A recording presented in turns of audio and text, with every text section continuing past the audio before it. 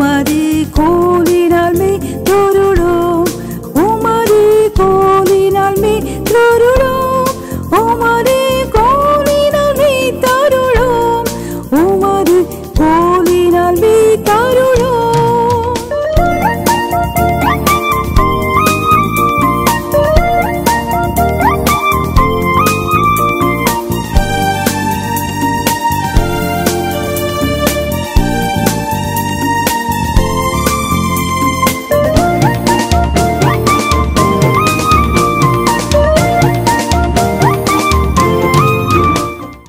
எலும்புகளை குறித்து கர்த்தர் தொடர்ந்து பேசி கொண்டிருக்கிறார். கடந்த வாரம் எசேக்கியேல் 37 அதிகாரம் 1 முதல் 14 வசனங்கள், எசேக்கியேல் chapter 37 from verse 1 to 14 we started meditating as an exegetical study. ஒரு வசன வியாக்கியானமாக அந்த பகுதியை பிரியமானலே எசேக்கியேல் 37 அதிகாரம் 1 முதல் 14 வசனங்களை நாம் பார்க்க ஆரம்பித்தோம். அந்த அதிகாரத்தினுடைய உருவர் 29 வசனங்கள் இருக்கின்றன. There are 29 verses. I gave you the outline of that chapter. அந்த அதிகாரத்தினுடைய ஒரு உருவரை நான் உங்களோடு கூட பகிர்ந்து கொண்டேன். முதலாவது, இந்த எலும்புகள் என்ன, இந்த எலும்புகள் உயிரடையுமான்னு கேட்குறாரு. இந்த எலும்புகள் எதை குறிக்கிறது என்று பார்த்தோம். அந்த அதிகாரத்தில் எலும்புகள் இஸ்ரவேலுடைய நம்பிக்கையை குறிக்கிறது. பொதுவாக எலும்புகள் என்பது நம்முடைய வேதத்திலே 3 காரியங்களை குறிக்கின்றன. ஒன்று, நம்முடைய சரீரத்தில் இருக்கிற எலும்புகள். நம்முடைய சரீரத்தில் எலும்புகளை தேவன் விசித்திர வினோதமாய் உருவாக்கியிருக்கிறார்.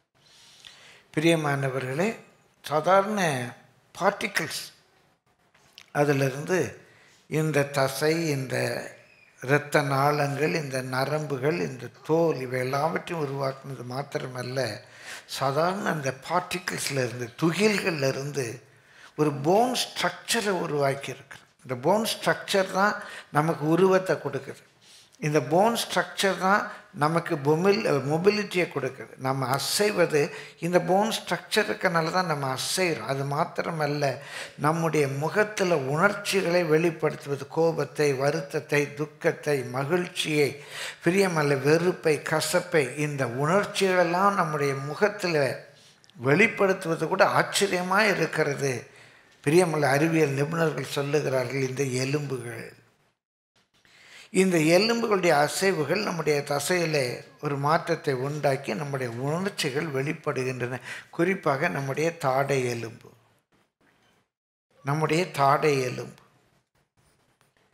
நம்முடைய அந்த எலும்பு ஸ்ட்ரக்சர், குறிப்பாக நம்ம வாய் ரொம்ப விசித்திர வினோதமாக இருக்கட்டும் பிரியமானவர்கள். அந்த எலும்புகள் நம்முடைய தேவன் எல்லாவற்றையும் சிருஷ்டிக்கும் போது எலும்புகள் உருவாக்கும் நாளை கூட அவர் தம்முடைய புத்தகத்தில் எழுதி வைத்திருக்கிறார். என்னன்னைக்கு எப்படி அந்த எலும்பு உருவாகணும் அப்படின்னு எழுதி வைத்திருக்கிறார். 139 சங்கீதத்தில் வாசிக்கிறோம். பிரியமானவர்களே, இந்த எலும்புகள் நம்ம சரீரத்தில் எலும்புகளை குறிக்கின்றன. இரண்டாவது, எலும்புகள் என்று சொல்லுவது உபதேசத்தை குறிக்கிறது. கொள்கை விளக்கம். உபதேசம் என்று சொல்லும்போது நம்ம கடந்த வாரம் பார்த்தோம், ஒரு கொள்கை, கோட்பாடு. நல்ல ஒரு அருமையான இன்றைக்கு பயன்படுத்துகிற ஒரு தமிழ் சொல் சித்தாந்தம், டாக்ட்ரின்ஸ், டாக்மாஸ். இந்த டாக்ட்ரின் தான் எப்படி எலும்புகள் சரீரத்துக்கு ஒரு ஸ்ட்ரக்சர் கொடுக்குதோ, அதே போல் ஒரு அரசியல் கட்சிக்கு அவங்க டாக்ட்ரின் இருக்கு, ஒரு கம்யூனிஸ்ட கட்சி அவங்க சித்தாந்தம் இருக்கு, ஒரு ஆர்எஸ்எஸ் அவங்க சித்தாந்தம் இருக்கும். பிரியமல்ல ஒவ்வொரு கட்சிக்கும், திராவிட முன்னேற்ற கழகம் அவங்க சித்தாந்தம் இருக்கும். கொள்கை, அவங்களுக்கு கொள்கை, ஒரு கோட்பாடு, ஒரு சித்தாந்தம்.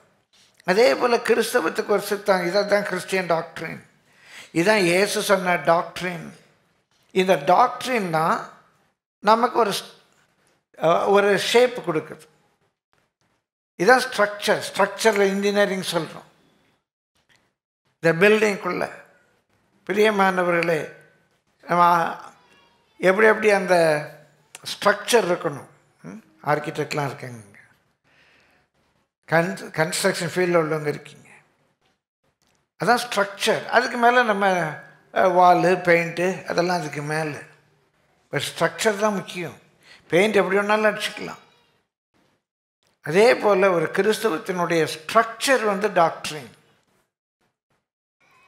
கிறிஸ்தவத்தினுடைய ஸ்ட்ரக்சர் டாக்ட்ரின். விசுவாசம் உள்ளவர்களாகி ஞானஸ்நானம் எடுக்கணும், ஒரு ஸ்ட்ரக்சர்.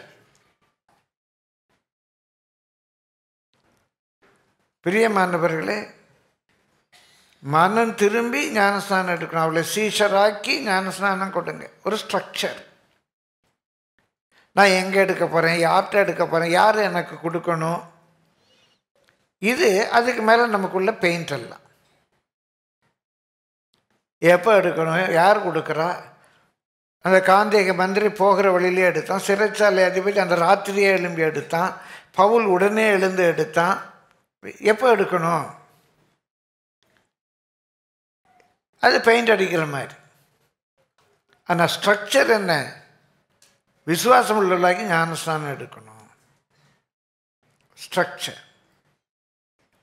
இந்த டாக்ட்ரின் உலகத்துக்கு ஒத்த வேஷம் தரிக்கக்கூடாது. It's a phone.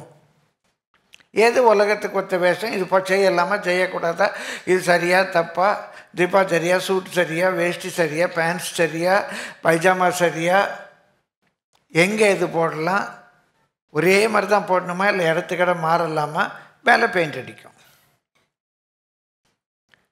வேஷம் இது உலகத்துக்கு ஒத்த வேஷம் தரிக்கக்கூடாது. பரிசுத்தமாக இருக்கிறவர்கள் இன்னும் பரிசுத்தமாகுங்க. ஸோ டாக்ட்ரின் நாங்கள் ஸ்ட்ரக்சர். எந்த சபையில் டாக்டரினை பற்றி பேசலையோ அங்கே எலும்பு சரியாக இல்லை. ஒரு புழுவுடைய எலும்பு ஒன்றும் சரியாக இருக்குது. பிரியமானவர்களே, ஒரு நம்ம டாக்டரின்னா நம்ம ஸ்ட்ரக்சர். மூன்றாவது எலும்பு என்பது நம்பிக்கையை காட்டுகிறது. என்னுடைய நம்பிக்கை. இந்த வேத பகுதியில் எசேக்கியேல் 37ஆம் அதிகாரத்தில் எலும்புகள் என்று சொல்லுவது இஸ்ரவேலுடைய நம்பிக்கை. அவங்க சிறைப்பட்டு போகிறாங்க. பாபிலோனுக்கு அவர்களை அம்மனத்தொடையுமாய் வெறும் காலுமாய் கொண்டு போகிறார்கள். பெரிய அரண்மனைகள் இடிக்கப்படுகின்றன, பட்டணம் தீக்கிரையாக்கப்படுகிறது. ராஜாக்கள், பிரபுக்கள், ராஜ குடும்பத்தைச் சேர்ந்தவர்கள், சான்றோர்கள், பொதுமக்கள் எல்லாரும் அடிமையாக வேறு நாட்டுக்கு கொண்டு போகப்படுகிறார்கள். அங்கே கொடுமைப்படுத்தப்படுகிறார்கள். கிட்டத்தட்ட 60-65 ஆண்டுகள் ஆகிவிட்டன. பிரியமானவர்களே, மணிப்பூரில் கதறி அழுகிறார்கள். அங்கே போகிற தன்னார்வ தொண்டர்கள், அரசியல் தலைவர்கள் கால்களை பிடித்து கொண்டு கெஞ்சுகிறார்கள், எங்கள் வீட்டுக்கு நாங்கள் எப்போ போவோம், எங்கள் வீட்டை எரிச்சிட்டாங்க, நாங்கள் எப்படி வீடு கட்டுவோம் என்று கதறுகிறார்கள். இந்த பொதுவாக இந்த வீடியோலாம் நான் பார்க்கறதில்லை, பார்க்கக்கூடிய பலன் எனக்கு இல்லை, கேட்பதே எனக்கு கஷ்டமாக இருக்கிறது.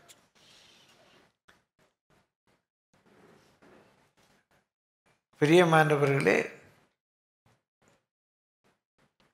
அதே போல் 2 மாதம் 3 மாதம் அல்ல, 65 ஆண்டுகள் ஆகிவிட்டன. பட்டணம் இடிக்கப்பட்டிருக்கிறது, அலங்கம் தரைமட்டமாக்கப்பட்டிருக்கிறது, அரண்மனை சுட்டெரிக்கப்பட்டிருக்கிறது. இனி எப்படி ஒரு புனர்வாழ்வு என்று தெரியலை. நம்பிக்கை உலர்ந்து போயிற்று. நம்பிக்கை உலர்ந்து போயிட்டு இனி இந்த எலும்புகள் உயிரடையுமா? இனி இஸ்ரவேல் தேசம் ஒரு தேசமாக உருவாக முடியுமா? இனி இஸ்ரவேலுக்கு என்று ஒரு வாழ்வு இருக்குதா? நம்பிக்கை முற்றுமாய் அற்று போயிற்று. அப்போ அந்த எலும்புகள் அங்கே நம்பிக்கையை காட்டுகின்றன. நம்பிக்கை உலர்ந்து போன நிலையில் இருக்கிறார். மூன்றாவது பிரியமானவர்களே, இந்த எலும்புகளுக்கு கர்த்தர் கொடுக்கிற வாக்குத்தத்தம் என்ன என்பதை குறித்து நம்ம பார்த்தோம். இந்த உலர்ந்து போன எலும்புகளுக்கு கர்த்தர் வாக்குத்தத்தமாக சொல்லுகிறார். பிரியமானவர்களே, 12ஆம் வசனத்தில் நான் வாசித்தோம். கர்த்தரே சொல்கிறாரு, கர்த்தராகிய ஆண்டவர் உரைக்கிறார். இதோ இந்த பாரு, என் ஜனங்களே, நான் உங்கள் பிரேத குழிகளை திறந்து உங்களை உங்கள் பிரேத குழிகளிலிருந்து வெளிப்படவும் உங்களை இஸ்ரவேல் தேசத்துக்கு வரவும் பண்ணுவேன். நான் கண்டிப்பாக செய்வேன். விலக்கி இருந்த ஸ்தலத்துக்கு உங்களை திரும்ப கொண்டு வருவேன். நம்பிக்கை அற்று போயிட்டு வளர்ந்து கிடக்கிறாங்க, செதறி கிடக்கிறாங்க, பிரேத குழியில் இருக்காங்க. குழி தோண்டி மண்ணை போட்டு மூடிட்டாங்க. அதில் நிறைய ஆழமான காரியங்கள் இருக்கு. இஸ்ரவேலர்கள் குழி தோண்டி புதைப்பதில்லை.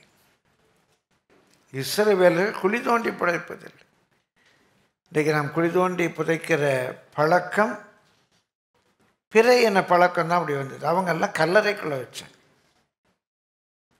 எரிப்பது தமிழர் பண்பாடே கிடையாது. பிரியமானவர்களே, வள்ளலார் மரித்து போனவர்களை எரிப்பது பாவம் என்று சொல்லியிருக்கிறார். அதனால் சிலலாம் இது தமிழ் கலாச்சாரம், நம்ம இது இந்திய கலாச்சாரம் இல்லை, எரிப்பது ஆரிய கலாச்சாரம். ஆரியர்களை தவிர உலகத்தில் நான் அறிந்த மட்டும் எல்லா இடங்களிலே, எல்லா நாடுகளிலும், எல்லா இனங்களிலே, இன்னும் பிற மதங்களிலே பிரியமான மரித்தவர்களை எரிக்கிற பழக்கமே கிடையாது. இது ஆரியத்திலிருந்து ஒருத்த ஒரு பழக்கம். இஸ்ரவேலர்கள் ஒரு ஒரு அறைக்குள்ள வைத்தாங்க செத்தவங்க. இங்கே சொல்லப்பட்ட ரொம்ப ஆழமான காரியம், பாபிலோனில் இவங்களுக்கு கல்லறை கிடையாது, கல் அறை கிடையாது, குழியில் புதைக்கிறாங்க, மண்ணை போட்டு மூடுறாங்க. அப்படிப்பட்ட ஒரு நிலை. அவங்க அங்கே ஆண்டவர் சொல்ல, அந்த பிரேத குழிகளை திறந்து நான் திரும்ப கொண்டு வருவேன். ஆவிக்குரிய பிரகாரமாக இன்றைக்கு இப்படிப்பட்ட ஒரு நம்பிக்கையற்ற சூழ்நிலையில் ஒருவேளை நம்முடைய நம்பிக்கையெல்லாம் சிதைக்கப்பட்டிருந்தாலும் இன்றைக்கு கர்த்தர் முகமுகமாய் சொல்லுகிறார், இந்த குழியை தோண்டி நான் வெளியே கொண்டு வருவேங்கிறார். கடந்த வாரம் அந்த ஒரு சாட்சியை கூட உங்களிடத்தில் நான் சொன்னேன். இந்த வசனத்தை ஏசியில் ஒரு முறை பேசும்போது வரைய பின்னால் இருந்து அல்லேலூயான்னார். ஒரு பெரிய அதிகாரி, பிரியமானவர், அவருடைய ஃபைல் தூக்கி போட்டாங்க. திரும்ப கர்த்தர் இந்த ஃபைலை எடுக்க வைப்பார்னு அப்போ தான் அவர் அல்லையா போட்டார். அடுத்த நாள் காலையில், திங்கட்கிழமை காலையில், அன்று இருந்த முதலமைச்சர் அலுவலகத்துக்கு வந்தோன்னா அந்த ஃபைலை கேட்டாங்களாம். கேட்டு அது மேலே ஆக்ஷன் எடுக்கப்பட்டு அவருக்கு வர வேண்டிய நியாயமான ப்ரமோஷன் வந்தது. பிரியமானவர்களே, கண்டிப்பாக கர்த்தர் நமக்கு அதிசயத்தை காண பண்ணுவார். அவர் வாக்குத்தத்தம் கொடுக்கிறார். இந்த வாக்குத்தத்தம் நிறைவேற இந்த எலும்புகள் என்ன செய்யணும்? இந்த உலர்ந்த எலும்புகள் என்ன செய்யணும்? இந்த வாக்குத்தத்தம் நிறைவேற இந்த உலர்ந்த எலும்புகள் என்ன செய்யணும் அப்படின்னு சொல்லி பார்க்குறோம். முதலாவது கடந்த வாரத்தில் ஒரு குறிப்பு பார்த்தோம். கர்த்தருடைய வார்த்தையை கேளுங்கள். கர்த்தருடைய வார்த்தையை கேளுங்க. பிரியமானவர்களே, வார்த்தை வல்லமை உள்ளது. வார்த்தையில் ஒரு பெரிய வல்லமை இருக்கு. தம்பி ஷெர்வின், ஒரு நிமிஷம் வாங்க தம்பி.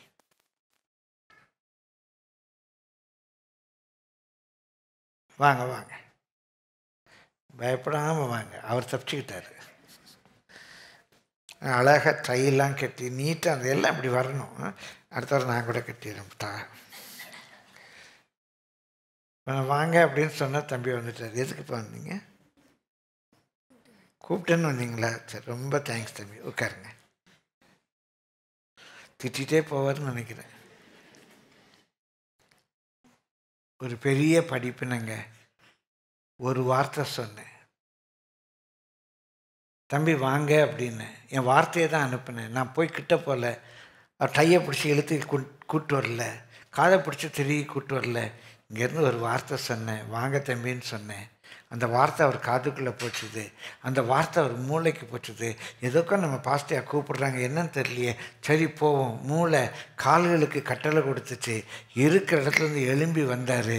அந்த ஒரு வார்த்தை அவர் அங்கே கொண்டு வந்துச்சு. கரங்களை தட்டி கர்த்தரை ஸ்தோத்திரிப்போமா. இங்கே வந்த உடனே, தம்பி போய் உட்காருங்கன்னு ஒரு வார்த்தை சொன்னேன், போய் உட்காந்துட்டார். ஏன் என்னை கூப்பிட்டேன் அப்படின்லாம் சண்டை போடல. ஒரு வார்த்தை சொன்னேன், போய் உட்காருங்கன்னு உட்காந்துட்டாரு. நான் ஒரு சாதாரண மனுஷன். நான் என் வார்த்தையை அனுப்பும்போது அந்த வார்த்தை ஒருவருடைய வாழ்க்கையில் கிரியை செய்யுமானா அவர் வரணுங்கிற அவசியம் கூட கிடையாது. வரணும் எனக்கு பாஸ்டாக கூப்பிடணுன்னு அவர் ஜெபம் பண்ணிக்கிட்டு இருக்கல. பிரியமல்ல, அந்த வார்த்தை அவர் காதுக்குள்ளே போன உடனே அந்த வார்த்தை அவருடைய எலும்புகளுக்கு பலன் கொடுத்து, அந்த வார்த்தை அவரை நடக்க பண்ணி, அந்த வார்த்தை அவருடைய கண்களுக்கு பார்வையை கொடுத்து, எந்த டைரக்ஷனில் வரணும் அந்த டைரக்ஷனில் அப்படி ஸ்மார்ட்டாக உண்டு அந்த வார்த்தையை நிற்க பண்ணுமையானால் உங்கள் மேல் வருகிற கர்த்தருடைய வார்த்தை என்ன செய்யும்? கரங்களை தட்டி கர்த்தரை ஸ்தோத்திரிங்க. இந்த விசுவாசம் தான் அந்த 100க்கு அதிபதிட்ட இருந்துச்சு. நான் ஒருவனை வான்னு சொன்னால் வரான், ஒருவனை போன்னு சொன்னால் சொல்கிறான். என் வார்த்தைக்கு அவ்வளோ வல்லமை இருக்கு. ஆண்டவரே, நீ ஒரு வார்த்தை சொல்லி என் வேலைக்காரன் பிழைப்பான். கர்த்தருடைய வார்த்தையை கேளுங்க. கர்த்தருடைய வார்த்தை ஆவியாயும் ஜீவனாயும் இருக்கு. திரும்ப சொல்கிறேன், என் வார்த்தை அந்த தம்பியை எத்தனை கிரியை நடந்துச்சுமா அந்த ஃபியூ செகண்ட்ஸில். ஒரு டப்புன்னு புரியலை, எதுக்கு கூப்பிட்றாங்க தெரியலையே. காதுக்குள்ள வார்த்தை போகுது. மூளை சொல்லு, சச்சை பரவாயில்ல, எந்திரி எந்திரி. அந்த மூளை காலுக்கு கமாண்ட் கொடுக்குது, கால் எலும்புது, கண்ணு பார்க்குது டைரக்ஷன் எப்படி வரணும். இப்படி ஏறி கூச்சிடலாமா, இல்லை வேண்டாம் அப்படியே போகலாம். கண்ணுக்கு டைரக்ஷன் கொடுக்குது, வந்து நிற்கிறாரு. எல்லாம் ஒரு சில நொடிகள் நடக்குது. ஏன் வார்த்தை இந்த கிரியை நடப்பிக்குமையானால், அந்த தம்பியை எலும்பி வர பண்ணுமையானால், கர்த்தருடைய வார்த்தை ஏன் உலர்ந்த எலும்புகளை எலும்பி வர பண்ணாது? கரங்களை தட்டி கர்த்தரை ஸ்தோத்திரிப்போமா? உங்கள் வாழ்க்கையில் கர்த்தருடைய வார்த்தை, அந்த வார்த்தை ஸ்போக்கன் வேர்ட், ரிட்டன் வேர்ட். ஆண்டவர் நம்மோடு பேசுகிற வார்த்தை, எழுதியிருக்கிற வார்த்தை. அந்த வார்த்தை 2 மாறாத விசேஷங்களினாலே உறுதிப்படுத்துகிறார். 2 மாறாத விசேஷங்களினாலே உறுதிப்படுத்துகிறார். மகனை கூட்டி பாப்பா கூப்பிட்றேன்.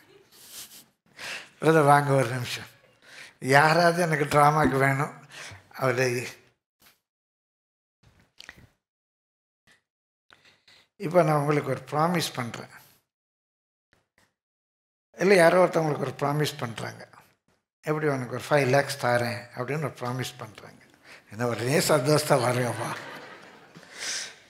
இந்த ப்ராமிஸ் பண்ணவங்க அதை உறுதிப்படுத்துறதுக்கு பொதுவாக என்ன செய்வாங்க? ப்ராமிஸ் பண்ண பிறகு பொதுவாக உலகத்தில் எழுதி கொடுப்பாங்க. ப்ராமிஸ் பண்ண பிறகு எழுதி கொடுப்பாங்க. எழுதி கொடுக்கும்போது வெறுமே ஸ்டேட்மெண்ட் எழுதுனா போதுமா, இல்லை அதில் கை சைன் பண்ணும். அந்த சைன் தான் முக்கியம். நான் உங்களுக்கு 10 லட்ச ரூபா தரேன், இத்தனாம் தேதி தரேன், இத்தனை மணிக்கு தரேன், 1000 எழுதினாலும் சரி, கீழே கையெழுத்து இல்லைன்னா பிரயோஜனம் இல்லை. சரி, வெறும் கையெழுத்து போட்டு அதை உறுதிப்படுத்தணும். இன்னும் என்ன செய்யலாம்? 2 பேரும் சாட்சி கையெழுத்து போட வைக்கலாங்கிறாரு. சரி, சாட்சி கையெழுத்து போட்டு ஒரு பேப்பரில் எழுதி கொடுத்தா போதுமா? இன்னும் அதை உறுதிப்படுத்தணும். நினச்சி அதை என்ன பேப்பரில் எழுதி ரிஜிஸ்டர் பண்ணணும்? பாண்ட் பேப்பரில் தான். அதான் பைண்ட் பண்ணுது நம்மளை. அந்த பாண்டு பேப்பரில் எழுதி அதை ரிஜிஸ்டர் பண்ணணுன்னா என்ன பண்ணணும்? ரிஜிஸ்டர் ஆஃபீஸில் போய் ரிஜிஸ்டர் அவர் முன்னால் வச்சு 3 பேர் கையெழுத்து போடணும், சாட்சிடும். அதான் உறுதிப்படுத்துறது. தேங்க்யூ தம்பி, தேங்க்யூ. இதாங்க உண்மை. 2 மாறாத விஷயம்னா அவர் ப்ராமிஸ் பண்ணியிருக்கார். நான் உன்னை வாலாக்காமல் தலையாக்குவேன், ப்ராமிஸ் பண்ணிட்டார். உன்னை விலக்கி இருந்த தேசத்துக்கு திரும்ப கொண்டு வருவேன், ப்ராமிஸ் பண்ணிட்டார். பிரியமானவர்களே, ப்ராமிஸ் பண்ண மாத்திரமல்ல, அந்த ப்ராமிஸ் எல்லாம் நமக்காக வேதத்தில் எழுதியும் கொடுத்திருக்கிறார்கள். I will do it. ஒவ்வொரு இடத்துல என்ன வருது? I will, I will, I will. இப்போ அவர் சொன்னார், இதுக்கு ஒரு ரிஜிஸ்டர் வேணும்.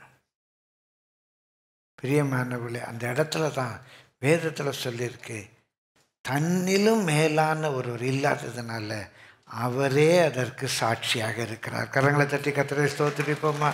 அவர் தான் எழுதி கொடுக்குறாரு, அவர் தான் சாட்சி, அவர் தான் ரெஜிஸ்டர். அதான் மாறாத விசேஷம். அது இங்கிலீஷில் யாராவது சொல்ல முடியும் என்ன வேர்டு இருக்குதுன்னு சொல்லி ஒரு டெக்னிக்கல் லீகல் வேர்டு யூஸ் பண்ணியிருப்பாங்க. லா department, it is immutable. Immutable, it's a legal term. தமிழில் சாதாரண மாறாதுன்னு சொல்கிறோம். இங்கிலீஷில் லீகலி இம்மியூட்டபிள். அதை வந்து மியூட் பண்ண, அதை வந்து நம்ம மாற்ற முடியாது, அதுக்கப்புறம் சேஞ்ச் பண்ண முடியாது. ஐ வில் டூ இட் அவர் சொன்னார்னா அவர் செஞ்சே ஆகணும், இல்லைன்னா அவர் போய் பேசுகிறார். It cannot be changed. His promise cannot be changed. Immutable. His spoken word, our Bible is his written word. இந்த பைபிளை பற்றி அடிக்கடி ஒரு வார்த்தை நம்ம இது சொல்லுவேன். Bible is a written form of God's mind. நம்முடைய வேத புத்தகம் தேவனுடைய மனதை எழுத்து வடிவிலே நமக்கு தந்திருக்கிறது. இதான் சரி, இதான் தப்பு அப்படின்னு தேவன் சொல்கிறார். உங்கள் அப்பா அம்மாவை கனம் பண்ணுவாயாக தேவன் சொல்லியிருக்கார். அதை எழுத்து வடிவில் தந்திருக்கார். God's mind in return form is our Bible. கர்த்தருடைய பரிசுத்த நாமத்துக்கு மகிமை உண்டாவதாக. பிரியமானவர்களே, கடந்த வாரத்தில் நம்ம பார்த்த குறிப்பு தான் முதலாவது. அந்த வாக்கு தத்தத்தை அவர் தந்திருக்கார். அவருடைய வாக்கு தத்தம் மாறாதது. அந்த வார்த்தையை கேளு. அந்த வார்த்தையை கேட்பது மாத்திரமல்ல, அந்த வார்த்தைக்கு செவி கொடுங்க, செயல்படுங்க. உங்கள் மூளை, உங்கள் கை கால், உங்கள் நரம்பு மண்டலம் அது அந்த வார்த்தைக்கு செயல்படணும். என் வார்த்தையை கேட்டனால அவர் எழும்பி வரல, அந்த வார்த்தை அவரை செயல்படுத்துகிறது. கிரேக்கத்தில் 2 சொல் சொல்லுவாங்க, லோகா ரேமா. லோகா ரேமா. லோகா அப்படின்னு சொல்கிறது வெறும் வார்த்தை, வெறும் வார்த்தை. இப்போ எலும்பு, எலும்புலேன்னு நிறைய பேருக்கு ப்ராப்ளம் இருந்துச்சு. ஃபோன் பண்ணி பாஸ்டர் தப்பாக போட்டார், எலும்புங்கிறதுக்கு எலும்புன்னு போட்டார் அப்படின்லாம் யோசிச்சுருக்குறாங்க. ஏன்னா எல்லாருமே எலும்பு அதை தான் நான் பிரசங்கம் பண்ணாங்க. என்ன எலும்புன்னு தப்பாக போட்டார் அப்படின்னு. பிரியமான இப்போ எலும்பு அப்படின்னு சொல்கிறேன் ஒரு வார்த்தை. எலும்புனா எல்லாருக்கும் மீனிங் தெரியும். எலும்பு யார் ஒரு ஆள் கூட எலும்பலை ஐயா. நான் எலும்புங்கிறேன், யாரும் எலும்ப மாட்டேங்கிறீங்களே. சரி கொஞ்சம் எலும்புங்களேன், ஒரு நிமிஷம் எலும்ப மாட்டிங்களா? அவங்க 2 பேருக்குமே எக்ஸசைஸ் கொடுத்தேன், ஒட்டு மொத்தமாக எல்லாருக்கும் எக்ஸசைஸ் கொடுத்தேன். சரி பரவாயில்ல, உட்காருங்க. பிரியமானவர்களே, எலும்புங்கிறது வெறும் வார்த்தை, லோகோஸ். அந்த எலும்புங்கிற வார்த்தை உங்களெல்லாம் எலும்ப பண்ணிச்சு பாருங்க. அப்போ அந்த வார்த்தைக்கு கிரேக்கத்தில் பேர் ரேமா. உட்காருங்கிற ஒரு வார்த்தை, அந்த வார்த்தை வந்தோன்னு வேகமாக எல்லோரும் உட்காந்துட்டீங்க பார்த்தீங்களா? உங்களை உட்கார பண்ணதுக்கு பேர் ரேமா. விசுவாசம் உள்ளவர்கள் ஞானஸ்நானம் எடுங்கள், ஒரு வார்த்தை, ஒரு வார்த்தை. நான் ஓடி போய் ஞானஸ்நானம் எடுக்கிறேன், அந்த வார்த்தை என்னை கிரியை செய்ய வைக்கிறது, என்னை ஞானஸ்நானம் எடுக்க வைக்கிறது. அந்த வார்த்தை ரேமாவாக மாறுகிறது. வேதத்தில் நிறைய வார்த்தைகள் இருக்கு, நிறைய வார்த்தைகள் இருக்கு.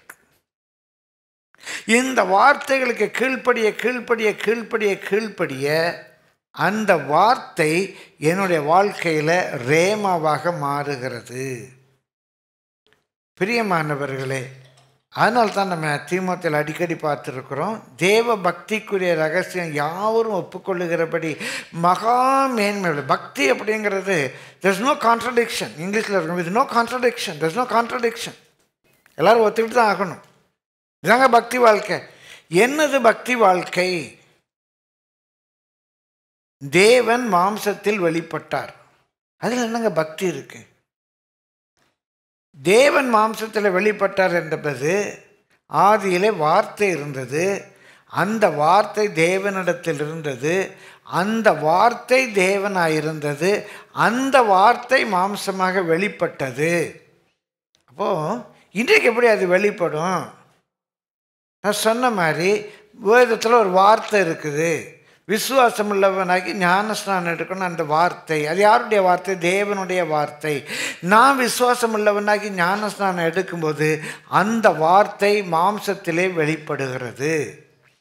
பொய் சொல்லாதிருப்பதாக ஒரு வார்த்தை இருக்குது. நான் பொய் சொல்லாமல் இருக்கும்போது அந்த வார்த்தை மாம்சமாகிறது. உலகத்துக்கு ஒத்த வேஷம் தெரியாத ஒரு வார்த்தை இருக்குது. நான் உலகத்துக்கு ஒத்த வேஷம் தரிக்கலை, அந்த வார்த்தை என்னுடைய வாழ்க்கையாக மாறுது. அதான் பக்தி. தேவ பக்தி ஒன்றும் வேற ஒன்றுமே இல்லை. எப்போ வார்த்தை வாழ்க்கையாக மாறுமோ அப்போது நான் பக்தி உள்ளவன், பக்தி உள்ளவள். With no contradiction. இதில் எந்த கான்ட்ரடிக்ஷனும் கிடையாது. தமிழில் யாவரும் ஒப்புக்கொள்ளுகிறபடியே என்று இருக்குது. யாவரும் ஒப்புக்கொண்டு தான் ஆகணும். தேவ பக்திக்குரிய ரகசியங்கிறது வேறு ஒன்றுமே இல்லை. வார்த்தை வாழ்க்கையாக மாறினால் பக்தி உள்ளவர். எலும்பு என்ற வார்த்தை உங்களை எலும்ப பண்ணினால், தம்பி கொஞ்சம் மேலே வாங்க அப்படிங்கிற வார்த்தை அவரை மேலே வர பண்ணினால் அந்த வார்த்தை அவருடைய வாழ்க்கையில் கிரியை செய்திருக்கிறது. இல்லைன்னா அது வெறும் வார்த்தை. தம்பி வாங்குங்கிறது வெறும் வார்த்தை. இப்போ 10 தடவை சொல்ல தம்பி வாங்க தம்பி வாங்க, எந்த தம்பியும் வரல. ஆனால் அந்த தம்பியை பார்த்து தம்பி வாங்க என்று சொல்லும்போது அவர் எழும்பி மேலே வருகிறார், வார்த்தை மாம்சமாக மாறுகிறது. இப்போ வேதத்தில் நிறைய வார்த்தை இருக்குது, அப்போஸ்தலர் உபதேசத்தில் நிறைய வார்த்தை இருக்குது. எந்தெந்த வார்த்தை நம்முடைய வாழ்க்கையாக மாறுமோ அப்போது நம்ம பக்தி உள்ளவர்கள். அப்போ நம்ம இந்த எலும்புகள் உயிர் அடையணும்னா முதல் கண்டிஷன் நம்ம கர்த்தருடைய வார்த்தைக்கு ஒப்பு கொடுக்கணும். இதே நான் பேசிகிட்டு இருப்பேன், இன்றைக்காக நான் முடிக்க முடியுமான்னு பார்ப்போம். கர்த்தர் நாள் எப்படியாவது உங்களுக்கு ஆசீர்வாதமாக இருக்கணும், அதான் என்னுடைய வாஞ்சை. பிரியமானவர்களே, அது மாத்திரமல்ல, 37ஆம் அதிகாரம் 4ஆம் வசனத்திலே வாசிக்கிறோம், வாசியுங்கள். அப்பொழுது அவர், நீ இந்த எலும்புகளை குறித்து தீர்க்க தரிசனம் உரைத்து அவைகளை பார்த்து சொல்ல வேண்டியது என்னவென்றால், உலர்ந்த எலும்புகளே, கர்த்தருடைய வார்த்தையை கேளுங்கள். கர்த்தராகிய ஆண்டவர் இந்த எலும்புகளை நோக்கி, இதோ நான் உங்களுக்குள் ஆவியை பிரவேசிக்க பண்ணுவேன், அப்பொழுது உயிரடைவீர்கள். இரண்டாவது, உங்களுக்குள்ள கர்த்தருடைய ஆவி வரணும். நான் பரிசுத்த ஆவி பெற்றிருக்கிறேன், அந்நிய பாஷை பேசுகிறேன் அப்படின்னு சொல்லி உங்களை ஏமாற்றிக்காதீங்க. ஆவியினால நடத்தப்படணும். ஆவியின் சிந்தை நமக்கு வரணும். அப்போ இந்த எலும்புகள் உயிரடை. வெறுமனே நம்ம அப்படியே அந்நிய பாஷை பேசுகிறதுனால நம்ம எல்லாம் பரிசுத்தாவினால நடத்தப்படுறோம்னு நினைக்காது. பரிசுத்தாவினுடைய 7 அனுபவங்களை குறித்து நான் சொன்னேன். பிரியமானவர்களே, அதில் பரிசுத்தாவியை பெற்றுக்கொள்வது, பரிசுத்தாவிலே நிரம்புவது, நிரம்பி வழிவது, பரிசுத்தாவிக்குள்ளாக இருப்பது. பிரியமானவர்களே, பரிசுத்தாவியினால் நடத்தப்படுவது. பரிசுத்தாவினால் நடத்தப்பட்டாதான் நீங்கள் தேவனுடைய புத்திரர் எனப்படுவீர்கள்.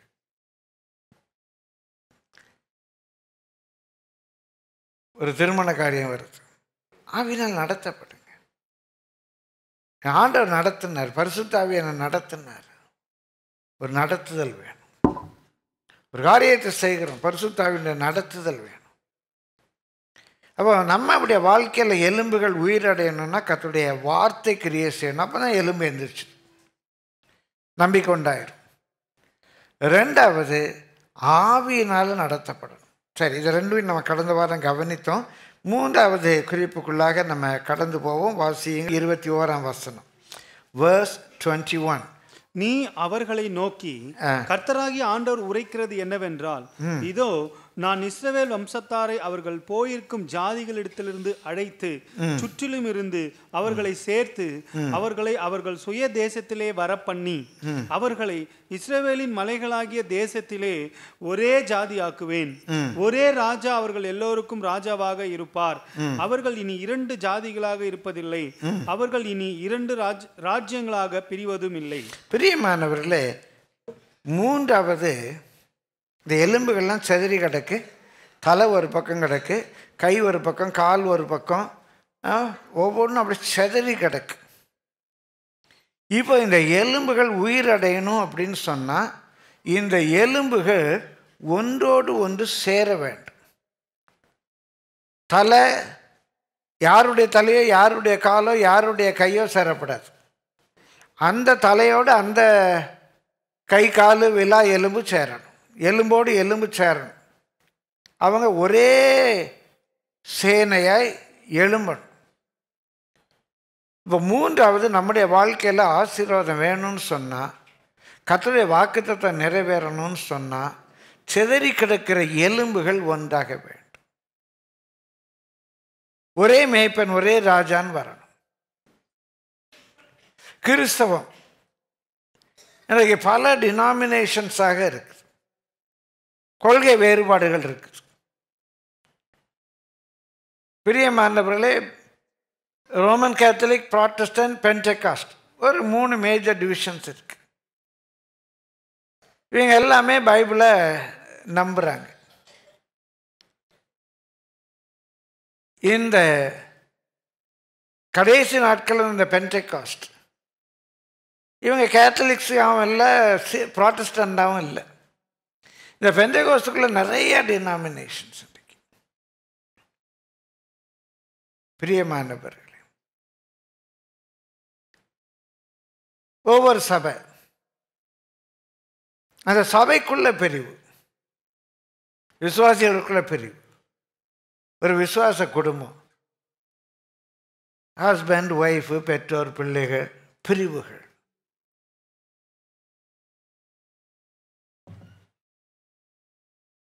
பெந்தேகோஸ்தே குடும்பங்களில் கூட ஒரு எலும்பு ஒரு சபைக்கு, இன்னொரு எலும்பு இன்னொரு சபைக்கு. இது புதுசாக இருக்கு.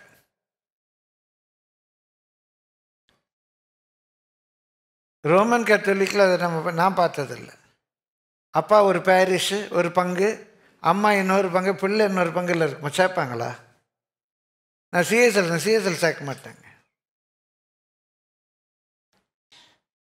எங்கள் அப்பா ஒரு சிஎஸ்ஐ சர்ச், எங்கள் அம்மா இன்னொரு சிஎஸ்ஐ சர்ச், என் வேணா சொல்லுவேன்னா இல்லையே, பிரிஞ்சு கிடக்கு. இன்னைக்கு பெந்தேகோஸ்தே சபைகளுக்குள்ள விசுவாச குடும்பங்கள் பிரிஞ்சு கிடக்கு. அப்பா ஒரு சபை, அம்மா ஒரு சபை, பிள்ளைங்க ஒரு சபை, ஆளுக்கால் ஒரு சபை. எப்படி இருக்கும்? அழகாக இருக்கும்ல? எலும்புகள் சிதறி கிடக்கிற ஒரு காலத்தில் வாழ்கிறோம். குடும்பத்தில் ஹஸ்பண்ட், ஒய்ஃப், பேரண்ட்ஸ், சில்ட்ரன் ஒரு ரிலேஷன்ஷிப்பே இல்லை. கர்த்தர் நம்மை ஆசீர்வதிக்கணும்னா ஒற்றுமை வரணும். அங்கே அவர் என்ன சொல்கிறாரு? ஒரு வரலாற்று பின்னணி உங்களுக்கு தெரிந்திருக்கும். பிரியமால சுருக்கமாக சொல்கிறேன். சவுல், தாவீது, சாலமோன். சாலமோன் காலத்துக்கு பிறகு ராஜ்யம் ரெண்டாக பிரிஞ்சிச்சு. 2 இனம் ஒரு ராஜ்யத்தில், 10 இனம் இன்னொரு ராஜ்யம். அவங்களுக்குள்ளே சண்டை, அவங்க வழிபாட்டு முறை வித்தியாசம், பிரிஞ்சு கிடக்கிறாங்க. எல்லாம் இஸ்ரவேல் ஜனம்தான்.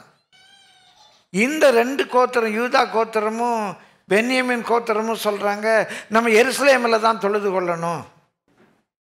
இந்த 10 அதெல்லாம் ஒன்றும் இல்லை, நம்ம சும்மா ஒரு கண்ணுக்குட்டியை கூட ஒரு மாதிரிக்கு வச்சு தொழுது கொள்ளலாம். ஒரு மாதிரியாக இருக்காங்க, ஒரு மாதிரியாக இருக்காங்க. பிரியமானவர்களே, எல்லாம் இஸ்ரவேலர் தான்.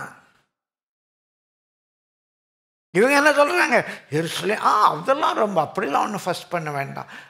பெத்தேலில் ஒரு கண்டுக்குட்டி வச்சுக்குவோம், தானில் ஒரு கண்டுக்குட்டி வச்சுக்குவோம். ஐயோ எங்கள் சர்ச்சில் ரொம்ப லிபரலுங்க, இந்த மாதிரிலாம் இப்படிலாம் ரொம்ப ரூல்ஸ்லாம் கிடையாது. அப்படி ரொம்ப ஃப்ரெண்ட்லியாக இருக்கலாம். பெத்தேலில் தொழுது கொள்ளணும், பெத்தேலில் தொழுது கொள்ளுங்க, அங்கே ஒரு கண்டுக்குட்டி வச்சுக்குவோம். தானில் தொழுது கொள்ளணும், அங்கே ஒரு கண்டுக்குட்டி வச்சுக்குவோம். யூத்துக்கு ஏற்ற மாதிரி இருக்கும். யூத்துக்கு ஏற்ற மாதிரி சர்வீஸ் நடத்தினா நம்ம சபையில் உள்ள கல்லடு கட்டைகளெல்லாம் விரட்டி தான் அடிக்கணும். யாருக்கு இங்கே சர்வீஸ் நடத்துகிறோம்? யூத்துக்கு ஏற்றபடி சர்வீஸ் இருக்குமா? அப்போ அந்த சபையில் சின்ன பிள்ளைங்களே இருக்கக்கூடாது, அந்த சபையில் கல்லடுகளே இருக்கக்கூடாது, யூத்து மட்டும் இருக்கணும். அப்படி சபை நடத்தலாமா? பிரிந்து கிடக்குது. இவங்களும் இஸ்ரவேலர் தான். பிரியமானவர்களே, ஆண்டவருக்கு ரொம்ப வேதனையாக இருக்கு. இப்போ சொல்கிறாரு, நான் உங்களை ஆசீர்வதிக்கிறேன், திரும்ப உங்கள் விலைக்கு இந்த தேசத்துக்கு கொண்டு போகிறேன். ஆனால் ஒன்று தீர்மானம் பண்ணுங்க, 2 கோலும் ஒரே கோலாக மாறணும். பிரிஞ்சிருக்கிற 2 இனமும் ஒரே இனமாக மாறணும். இப்போ பிரிஞ்சு கிடக்குறீங்க. கடைசியில் பிரிஞ்சு என்ன ஆச்சு? இஸ்ரவேலர் அசிரிய சிறையில் கொண்டு போய்ட்டாங்க. அந்த 10 கோத்திரமும் மீதி இருந்த 2 கோத்திரமும் பாபிலோனிய சிறையிருப்புக்கு வந்துருச்சு. இப்போ ஆண்டவர் சொல்கிற, அவங்களை திரும்ப எப்படியா கொண்டு போகிறேன். நீங்கள் போன பிறகு எப்படி இருக்கணும்? 2 பேரும் ஒன்றாக வேண்டும். 2 பேரும் ஒன்றாக வேண்டும். பிரியமானவர்களே, ஒருவேளை செருபாபேலுடைய நாட்களில் அவங்க திரும்பி போனாங்க, ஆனால் அவங்க ஒன்றாகலை, யூதானா இருந்தாங்க. அதான் திரும்பவும் இயேசு கிறிஸ்து காலத்தில் அவர் யூதா தான் வந்தார், யூதருக்கு தான் வந்தார். இஸ்ரவேல் என்ற ஒரு தேசம் உருவாகலை, யூதையா தான் இருந்துச்சு. திரும்பவும் அவங்களை அடித்து வரட்டிட்டார், சிதறடிக்கப்பட்டாங்க. 1948ஆம் ஆண்டு பிரியமான மே மாதம் முதல் முறையாக உலக வரலாற்றில் சாலமோன் நாட்களுக்கு பிறகு சிதறி அந்த இஸ்ரவேல் குடும்பம் வரலாற்றின் நிறைவாக ஒரே இஸ்ரவேல் தேசமாக பிறந்தது. கரங்களை தட்டி கர்த்தரை ஸ்தோத்திரிப்போமா. ஒரே இஸ்ரவேல். அது இயேசு கிறிஸ்து காலத்தில் கூட அந்த தீர்க்கதரிசனம் நடக்கல. பிரியமான இயேசு நாமத்தில் சொல்ல, நம்முடைய வீடு ஆசீர்வதிக்கப்படணும், நம்முடைய சபை ஆசீர்வதிக்கப்படணும், நம்முடைய குடும்பம் ஆசீர்வதிக்கப்படணும். தேவன் எப்போ ஆசீர்வதிக்க முடியும்? அங்கே ஒற்றுமை இருந்தாதான். அப்போ இப்போ நிறைய சபைகள் பிரிந்த மார்க்க பேதங்கள் இருப்பது நல்லது. உத்தமன் இன்னான் என்று விளங்கும்படி கர்த்தர் நமக்கு ஒரு சபையை கொடுத்த, ஒரு குடும்பத்தை கொடுத்துருக்க. மற்றவங்களை நிதானிக்கலாம், யாரையும் நியாய்ந்து இருக்க வேண்டாம். நம்ம குடும்பத்தில் ஒற்றுமை, நம்ம சபைக்குள்ள ஒற்றுமை. பிரியமானவர்கள், கிறிஸ்துவுக்குள்ளாக இந்த ஒருமன ஒற்றுமை என்று இருப்போமையானால் கர்த்தர் நம்மை ஆசீர்வதிக்க வல்லவராக இருக்கிறார். பிலிப்பியர் 1ஆம் அதிகாரத்தில் ஒரு முக்கியமான வேத பகுதியை சுட்டிக்காட்டி வேகமாய் கடந்து போகிறேன். 27ஆம் வசனத்திலிருந்து வாசியுங்கள். பிலிப்பியர் 1:27. நான் வந்து உங்களை கண்டாலும் நான் வராமல் இருந்தாலும் நீங்கள் ஒரே ஆவியிலே உறுதியாய் நின்று. நீங்க ஒரே ஆவியில உறுதியாய் இருந்து, ஹஸ்பண்ட் ஒய்ஃப், பேரண்ட்ஸ், சில்ட்ரன், ஒரே ஆவி. இது பரிசுத்தாவி அல்ல, உங்க ஸ்பிரிட். மனைக்கு ஒரு ஸ்பிரிட்டு, உலகத்தை அனுபவிக்கணும். கணவனுக்கு இல்லை உலகத்தை அனுபவிக்கக்கூடாதுன்னு ஒரு ஸ்பிரிட்டு. கணவனுக்கு நம்ம நிறையா சொத்து சேர்க்கணும்னு ஒரு ஸ்பிரிட்டு. மனைவிக்கு பரலோகத்தில் சொத்து சேர்க்கணும்னு ஒரு ஸ்பிரிட்டு. இப்படியெல்லாம் ஸ்பிரிட் இருந்தால் வேலைக்கு ஆகாது. குடும்பம் ஆசீர்வதிக்கப்படணும்னா ஒரே ஆவி. நீங்கள் ஒரே ஆவியில் உறுதியாய் நின்று ஒரே ஆத்மாவினாலே சுவிசேஷத்தின் விசுவாசத்திற்காக கூட போராடி. ஒரே ஆத்மா, ஒரே தாட் ப்ராசஸ். சுவிசேஷத்தின் விசுவாசத்துக்காக கூட போராடி அல்ல, கூடி போராடி. 2 பேரும் ஒன்றா சேர்ந்து போராடுங்க. பெற்றோர் பிள்ளைகள் ஒன்றா சேர்ந்து போராடுங்க. பிரியமானவர்களே, நீங்கள் கூடி போராடி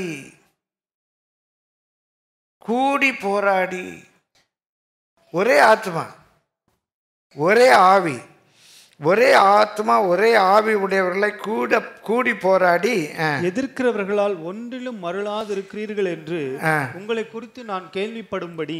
ஒன்றும் பயப்படுறதில்லை. லெட் கம் வாட் மே, பயப்படுறதில்லை. பிரியமானவர்களை மருளாது இருக்கும்படி எவ்விதத்திலும் நீங்கள் கிறிஸ்துவின் சுவிசேஷத்திற்கு பாத்திரராக மாத்திரம் நடந்து கொள்ளுங்கள். நீங்கள் மருளாதிருக்கிறது அவர்கள் கெட்டு போகிறதற்கும் நீங்கள் ரட்சிக்கப்படுகிறதற்கும் அத்தாட்சியாயிருக்கிறது. பெரிய ஹஸ்பண்ட் ஒய்ஃப், பேரண்ட்ஸ், சில்ட்ரன், இல்லை சபையில் பாஸ்டர், விசுவாசிங்க ஒன்றா நிற்கிறது, நம்மளை எதிர்க்கிறவங்க கெட்டு போகிறதுக்கு அதாங்க ப்ரூஃப். நம்ம எதிர்க்கிறவங்க கெட்டு போகிறதுக்கு அதான் ப்ரூஃப். ஒரு சபைக்குள்ள இருந்துகிட்டே, நம்ம சபையில் இல்லை கர்த்தருக்கு ஸ்தோத்திரம், அந்த சபைக்குள்ள இருந்துகிட்டே அந்த பாஸ்டரை குறை சொல்கிறது, சபைக்குள்ள இருந்துகிட்டே விசுவாசிகளை குறை சொல்கிறது. விசுவாசிகளை திருத்துறதற்காக குறைகளை சுட்டி காட்டுவதல்ல, என்னுடைய குறைகளை நான் திருத்துவதற்காக சுட்டி காட்டுங்கள். அதனால தவறல்ல. பிரியமானவர்களே, உங்களிடத்துல கூட ஒரு நாள் கேட்டேன், யாருமே செய்யலை, என்னை பற்றி ஒரு 2 குறைகள் எழுதித்தாங்கன்னு கேட்டேன். ஆனால் ஒரு கண்டிஷன் போட்டேன், 3 நிறைவுகளையும் சொல்லுங்க. என்ன யாரும் நிறைவே பார்க்கல போல, அதனால குறையே எழுதித்தரல. ஒரே ஒருத்தர் ஒன்று சொன்னார். பிரியமானவர்களே, என்னுக்கு குறையே இல்லைன்னு நான் சொல்ல, வசனத்திலேயோ சத்தியத்திலேயோ எதில் இருந்தாலும் சுட்டி காட்டு. ஒரு வேளை நீங்கள் ரொம்ப திட்டுறீங்க அப்படிங்களா, நான் திட்டவே எனக்கு தெரியாது. அப்படி உங்கள் மேலே நான் திட்டுறது அன்பு தான். பிள்ளைகளை கண்டியாத சிக்ஷியாத தகப்பன் உண்டா? வேசி பிள்ளைகளை சிக்ஷிக்க மாட்டாங்க. சொந்த பிள்ளைகளை சிக்ஷிக்காத தகப்பன் எப்படி இருக்க முடியும்? அது உங்கள் மேல் வைத்த அன்பு, அவ்வளோதான். பிரியமானவர்களே, சில வேளை ஒரு ஜபம் வருது வாயில், எங்கள் சுந்தரையா செஞ்ச ஜபம் ஜபிக்கணும் தைரியம் இல்லை. ஆண்டவரே திருத்து, இதுக்கு மேலே என்னால் வேதனையை சகிக்க முடியல, திருத்தலைன்னா துரத்திடும், போட்டு குடஞ்சிக்கிட்டு இருக்குது, என்னால் முடியல ஆண்டவரே அப்படின்னா சொல்ல வருது. இன்னும் அந்த ஒரு ஜபம் தான் பண்ணலைன்னா. பிரியமானவர்களே,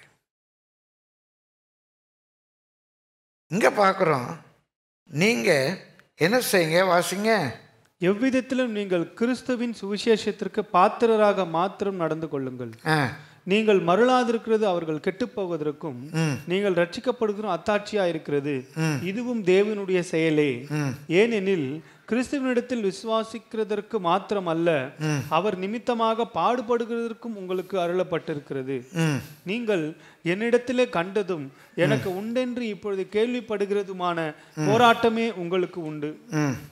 ஆதலால் கிறிஸ்துவுக்குள் யாதொரு ஆறுதலும் அன்பினாலே யாதொரு தேறுதலும், அன்பினால ஒரு ஸ்ட்ரென்த், ஒரு கம்ஃபர்ட், யாதொரு தேறுதலும், ஆவியில் யாதொரு ஐக்கியமும் யாதொரு உருக்கமான பட்சமும் இரக்கங்களும் உண்டானால் இருக்கா?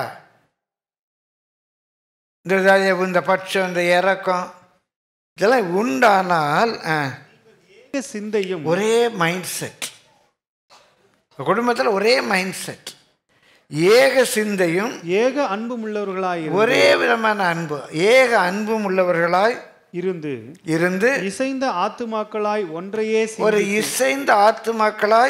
ஒன்றையே சிந்தித்து சந்தோஷத்தை நிறைவாக்கும். அந்த ஆத்மா உன்னோட ஒன்று இசைந்து போகுது. கணவனுடைய ஆத்மா, மனைவியுடைய ஆத்மா, பாஸ்டருடைய ஆத்மா, பாஸ்டர்மாவுடைய ஆத்மா, விசுவாசிகளுடைய ஆத்மா இணையுது. இசைந்த ஆத்துமாக்களாக. எருசலேம் இசைவனைப்பாய் கட்டப்பட்ட நகர். ஒரு குடும்பம் ஆசீர்வதிக்கப்படணும்னா, அந்த குடும்பத்துக்குள்ள சமாதானம் இருக்கணும்னா, அந்த அலங்கத்துக்குள் சமாதானம். எந்த அலங்கத்துக்குள்? எருசலேம் இசைவினைப்பாய் கட்டப்பட்ட நகரம்.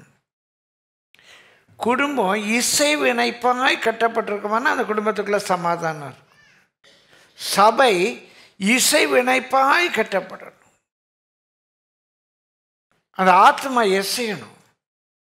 கணவனுடைய soul, சைக்கி, his thought process, his mindset must entreat with the mindset of the wife. இசையுது. இணக்கம், விட்டு கொடுத்து அனுசரிக்கிறாங்க, இணையிறாங்க. நான் பிடிச்ச மேலுக்கு 3 கால், சரிப்பா நீ பிடிச்ச மேலுக்கு 3 கால் ஒத்துக்கிறேன்ப்பா, மற்ற மேலுக்கெல்லாம் 4 கால் எசைஞ்சிருது. சண்டை இல்லை. நீ பிடிச்ச மேலுக்கு 3 கால் நான் ஒத்துக்கிறேன்ப்பா, நான் பிடிச்ச மேலுக்கு 4 கால், அதுக்கு என்ன பண்ணுறது? ஒத்து போயிடுறாங்க. இசைந்த ஆத்துமாக்களாய் வாசியுங்க.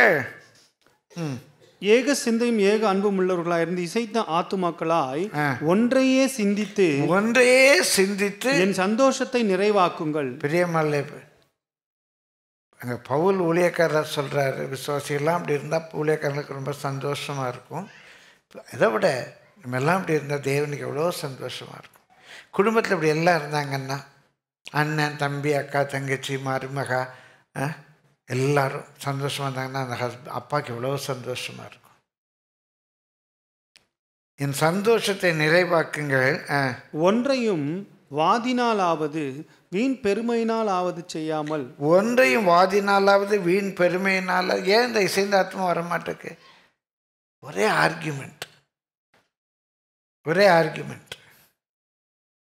அன்றைக்கு ஒரு பாஸ்டர் ஒரு கதை சொன்னாங்க அப்படின்னு அந்த கதையை கேட்டு ஏன்ட்டு அந்த கதையை சொன்னாங்க. நான் அந்த கதையை கேட்கல, என்கிட்ட கேட்டு சொன்னாங்க. என்னென்னா, ஒரு ஹஸ்பண்ட் அண்ட் ஒய்ஃபுக்குள்ளே ஒரு சின்ன பிரச்சனை வந்துச்சு. அந்த வீட்டில் ஒரு எலி எங்கேயோ ஓடி போச்சு. அந்த அம்மா சொல்லுதான், அந்த எலி வலது பக்கமாக போச்சு. அவர் இல்லை அந்த எலி இடது பக்கமாக போச்சு. இல்லை வலது பக்கமாக தான் போச்சுன்னு நான் பார்த்தேன். இல்லை நான் பார்த்தேன் இடது பக்கமாக தான் போச்சு. 2 பேரும் பேசி சண்டே. நான் சொன்னால் நீங்கள் ஒத்துக்கவே மாட்டீங்க, நீங்கள் இப்படி தான் பேசுவீங்க. இப்படியா சண்டே மாதிரி 10 நாள் பேசவே இல்லை. எலி வலது பக்கம் போச்சா இடது பக்கம் போச்சா அப்படிங்கிறதுல வந்த சண்டை 10 நாளில் பேச்சுவார்த்தை இல்லைங்க வீட்டில். 10 நாள் கழிச்சு, கர்த்தருடைய பிள்ளைங்கள்ல, நல்ல 10 நாள் கழித்து, இல்லைங்க எப்படியாவது நம்ம சேர்ந்து ஜெபிக்கணும்ல, நம்ம சேர்ந்து ஜெபிப்போம். சரி, நம்ம சேர்ந்து ஜெபிப்போம். அப்போ சொன்னாராம், அன்றைக்கே நான் சொன்னேன் அது வலது பக்கம் போச்சுன்னு சொன்னேன். நீ அன்றைக்கே ஒத்துருந்தா பிரச்சனையே வந்திருக்காது. அது இல்லைங்க, அது இல்லை, அன்றைக்கி நான் சொன்ன இடது பக்கம் போச்சுன்னு சொல்லி அப்போவுமே நீங்கள் ஒத்துருந்தீங்கன்னா பிரச்சனை இல்லை, வலது பக்கம் தான், இல்லை இடது பக்கம் தான், திரும்ப சண்டை வந்துச்சு. அப்போ நான் யோசித்தேன், அது எலியே வந்திருக்காதுன்னு நினைக்கிறேன். பிசாசு அப்படி காட்டியிருக்கோம். ஒன்றையாவது வாதினாலாவது வீண் பெருமையினாலாவது செய்யாமல். பிரியமானவர்களே, வாதம்னா அப்படியே ஒரு பக்கமாக பிடிச்சிக்கணும். பக்கவாதம், திமிர்வாதம், அதே மாதிரி உள்ள ஒரு வாதம்னா பிடிவாதம். அதே மாதிரி இன்னொரு வாதத்துக்கு பேர் தான் வாக்குவாதம். சொன்னால் நான் சொன்னது தான், நான் சொன்னேன், அது வலது பக்கம்தான் போச்சு. அதை விட்டு அவங்களால வர முடியாது. 10 நாள் கழித்து சமாதானம் பண்ணும்போதும் அந்த வாதம் போக மாட்டேக்கு. இது திமிர்வாதமா, பிடிவாதமா, பக்கவாதமா, இடது பக்கம் வலது பக்கம் வாதமா, வாக்குவாதமா, ஏதோ ஒரு வாதம் வச்சுக்கோங்க. அதுதான் ஒரு சொல்ல, ஒன்றையும் வாதினாலே, வாதத்தினால, ஒன்றையும் வாதத்தினாலே செய்யாமல், வீண் பெருமையினாலும் செய்யாம, மனத்தாழ்மையினாலே ஒருவரையொருவர் தங்களிலும் மேன்மையானவர்களாக எண்ண கடவுள். ஓகே, அவர் சொன்ன சரியா இருக்கும், அது அவர் சொன்ன மாதிரி வழக்க தான் போயிருக்கும் அப்படின்னு யோசிச்சுக்கோங்களேன். இவங்களும் ஆமாம், அவர் சொன்ன மாதிரி இருக்க இட பக்கம்தான் போயிருக்கும். ரைட், பாட்டு எங்கேயோ போயிட்டு விடுங்க, எளிதாக சமாதானம் வந்துடும். பிரியமானவர்களே, கர்த்தருடைய பரிசுத்த நாமத்துக்கு வாஸ்தருங்க. அவனவன் தனக்கானவைகளை அல்ல பிறருக்கானவைகளையும் நோக்குவானாக, கிறிஸ்து இயேசுவில் இருந்த சிந்தையே உங்களிலும் இருக்க கடவுது. இதுதான் the mindset of Christ. பிரியமானவர்களே, நம்முடைய எலும்புகள் உயிரடையணும் அப்படின்னா சபையிலும் சரி, நம்முடைய குடும்பத்திலும் சரி, ஒற்றுமை வேணும். அவர் எனக்கு எசேக்கியேல் அழகாக சொல்கிறாரு, நான் செய்கிறேன்ப்பா, ஆனால் நீங்கள் 2 பேரும் ஒரே கோலாக மாறணும். இனிமேல் தென் தேசம் வட தேசம், இது யூதா தேசம், இது இஸ்ரவேல் தேசம், இந்த 2 கோத்திரத்துக்கு ஒரு ராஜா, இந்த 10 கோத்திரத்துக்கு ஒரு ராஜா, இந்த அடிதடி சண்டெல்லாம் இருக்கக்கூடாது. இங்கே ஒரே தேசமாக மாறுங்க. உங்களுக்கு செய்ய வேண்டியதை நான் செய்வேன்கிறார். இன்றைக்கு ஆவிக்குரிய பிரகாரமாக இந்த அன்பு, இந்த ஒற்றுமை நம்முடைய வாழ்க்கையில், நம்முடைய சபையில் வருமானால் நமக்கு செய்ய வேண்டியதை ஆண்டவர் செய்வார். 5வதாக வாசியுங்கள் 23ஆம் வசனம். அவர்கள் இனி தங்கள் நரகலான விக்கிரகங்களினாலும் தங்கள் அருவருப்புகளினாலும் தங்களுடைய சகல மீறுதல்களினாலும் தங்களை தீட்டுப்படுத்துவதும் இல்லை. அவர்கள் குடியிருந்து பாவம் செய்த எல்லா இடங்களிலும் இருந்தும் நான் அவர்களை நீங்களாக்கி ரட்சித்து அவர்களை சுத்தம் பண்ணுவேன். அப்பொழுது அவர்கள் என் ஜனமாயிருப்பார்கள், நான் அவர்கள் தேவனாயிருப்பேன். கர்த்தருடைய பரிசுத்த நாமத்துக்கு மகிமை உண்டாவது. இப்போ ஆண்டவர் என்ன சொல்றாரு பாருங்க, இனி தங்கள் நரகலான விக்கிரகங்களினாலும் தங்கள் அருவருப்புகளினாலும் தங்களுடைய சகல மீறுதலினாலும் தங்களை தீட்டுப்படுத்துவதில்லை. இவங்களை ஏன் அவர் இப்படி சிதறடித்தார்? பிரியமல்ல, முதலாவது இஸ்ரவேல் ஜனங்கள் பிரிந்த உடனே, வரலாற்றில் பார்க்குறோம், பிரிந்த உடனே இஸ்ரவேல் ஜனங்கள் என்ன செய்ய ஆரம்பிச்சிட்டாங்க? அவங்க ஒரு கண்டுக்குட்டியை செய்ய ஆரம்பிச்சிட்டாங்க, பெத்தேலில் வணங்க ஆரம்பிச்சிட்டாங்க. அவங்க தேவனுடைய ஆகமங்களை விட்டுட்டு தங்களுக்கு என்ன தான்கில் வடக்க, பெத்தேல் தெற்க, தான் வடக்க, எல்லோரும் ரொம்ப தூரம், அவ்வளோ தூரம் எப்படி போக முடியும், பக்கத்தில் எங்கேயா வச்சுக்கோம் அப்படின்னு தானில் ஒரு கோயில் செட் பண்ணிட்டாங்க. எருசலேம் போகிறத விட்டாங்க, பெத்தேலில் ஒரு கோயில் வச்சாங்க. தானில் இருக்கவங்கெல்லாம் பெத்தேல் வரைக்கும் வர முடியாது. அப்போ சரி பெத்தேலில் ஒரு கோயில் வச்சுக்கோ அப்படின்னு சொல்லி, சரி தானில் ஒரு கோயில் வச்சுக்கோ அப்படின்னு செட் பண்ணிட்டாங்க, கண்டுக்குட்டி வச்சாங்க. பல விதமான பாபிலோனிய, அந்நிய, அசிரிய தேசத்து விக்கிரகங்கள், அந்த பழக்க வழக்கங்கள், அந்த கலாச்சாரம், இதெல்லாம் பின்பற்ற ஆரம்பித்தாங்க. இவங்க யூதா தேசத்தை சேர்ந்தவங்க, இந்த 2 கோத்திரம் கொஞ்ச நாள் கொஞ்சம் ஸ்ட்ரிக்டாக இருந்தாங்க. சாலமோன், அப்புறம் ரெகோபயாம் அப்படி வர்றாங்க. ஒரு கொஞ்சம் பின்வாங்குவாங்க. யோசபாத் காலத்தில் ஒரு ரிவைவல் வருது, திரும்ப பின்வாங்குறாங்க. ஆசா காலத்தில் ஒரு ரிவைவல் வருது, எசேக்கியா காலத்தில் ஒரு ரிவைவல் வருது. அப்படியே போய் மனாசே காலத்தில் சுத்தமாக விட்டாயிட்டாங்க. ஆண்டவர் சொல்கிறாரு, உன் சிஸ்டர் இஸ்ரேல் அவள் செஞ்ச அருவருப்பை விட இன்னைக்கு நீ செய்கிற அருவருப்பு அதிகமாக இருக்குது. இந்த யூதாவுடைய அருவருப்பு அதிகமாக இருக்குது. இவங்க கொஞ்சம் கொஞ்சமாக என்ன பண்ண ஆரம்பிச்சிட்டாங்க, பாபிலோனிய வாழ்க்கை ஸ்டைலை இச்சிக்க ஆரம்பிச்சிட்டாங்க. அது ஆண்டவர் சொல்ற, பாபிலோனிய ஆறுகளை இச்சித்தீர்கள், பாபிலோனின் ஆறுகளை இச்சித்தீர்கள். அதான் உனக்கு வேணுங்கிறப்போ அங்கே அப்படின்னு அனுப்பிட்டார், போ அங்கே அப்படின்னு அனுப்பிட்டார்.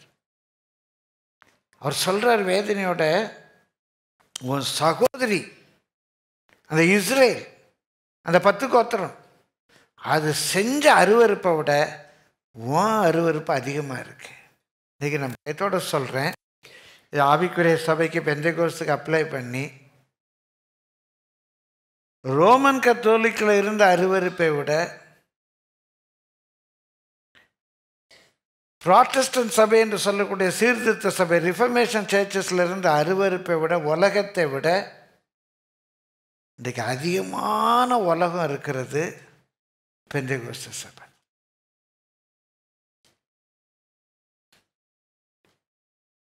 இன்னும் வேதனையோடு சொல்கிறேன், இன்றைக்கு ஒரு ரோமன் கத்தோலிக் ப்ரீஸ்ட் குடும்பமே கிடையாது. ரிஃபர்மேஷன் சர்ச்சில் உள்ள ப்ரீஸ்ட், அவங்களுக்கு ஏதோ ஒரு சம்பளம் வருது, குடும்பம்லாம் இருக்குது. அந்த குடும்பங்களில் காணப்படுகிற அருவருப்புகளை விட இன்றைக்கு பெந்தெகோஸ்து சபை ஊழியர்கள் அநேகருடைய குடும்பங்களிலே காணப்படுகிற அருவருப்பு மிக அதிகமாக இருக்கிறது. வேதனையோட சொல்கிறேன், நானும் ஊழியக்காரன், யாரையும் நியாயம் இருக்கும்படியாக அல்ல. இன்றைக்கு உலகம், உலக வேஷம், பாபிலோனிய ஆவி இங்கே பெருகிட்டு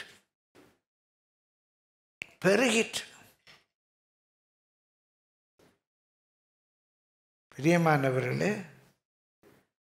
ஒரு கேத்தலிக் சிஸ்டர், இங்கே எத்தனை பேர் கேத்தலிக்லேருந்து வந்திருக்கீங்க? இப்போ கேத்தலிக் எப்படி இருக்குன்னு தெரியல, நான் அறிஞ்ச கேத்தலிக்கை சொல்கிறேன். ஒரு கேத்தலிக் சிஸ்டர் கற்பனை பண்ண முடியுமா உங்களால்? தலைமுடியை விரித்து போட்டுட்டு ஆல்டரில் போய் டான்ஸ் ஆடுவாங்கன்னு பார்க்க முடியுமா உங்களால்? ஆடுவாங்களா? பெந்தெகோஸ்து எங்கே இருக்கு? முக்காடு போட வேண்டாம், முடியை விரித்து போட்டுக்கணும். விரித்து போட்டுக்கிட்டு அங்கே அப்படியே பரலோகமேன்னு பாட்டு பாடணும். அந்த விரித்து போட்ட முடி கூட ஒன்றா சேர்ந்துடக்கூடாதுன்னு கொஞ்சம் ஜெல் போட்டுக்கணும், ஹேர் ஸ்டைலிங் போட்டுக்கணும், ஸ்டிஃபனர் சேர்த்துக்கணும். அப்போ தான் முடி அப்படி கம்பி கம்பியாக நிற்கும். சிலரை பார்த்தா பிரியமானவர்களை ஒரு உலக பிரகாரமாக, தவறாக சொல்லலை, ஒரு மாரியாத்தா கோயிலில் அந்த ஆவி வந்து ஆடுறவங்களை விட இங்கே ஆடுறவங்களை பார்த்தா பயமாக இருக்குது. முடியை விரித்து போட்டுட்டு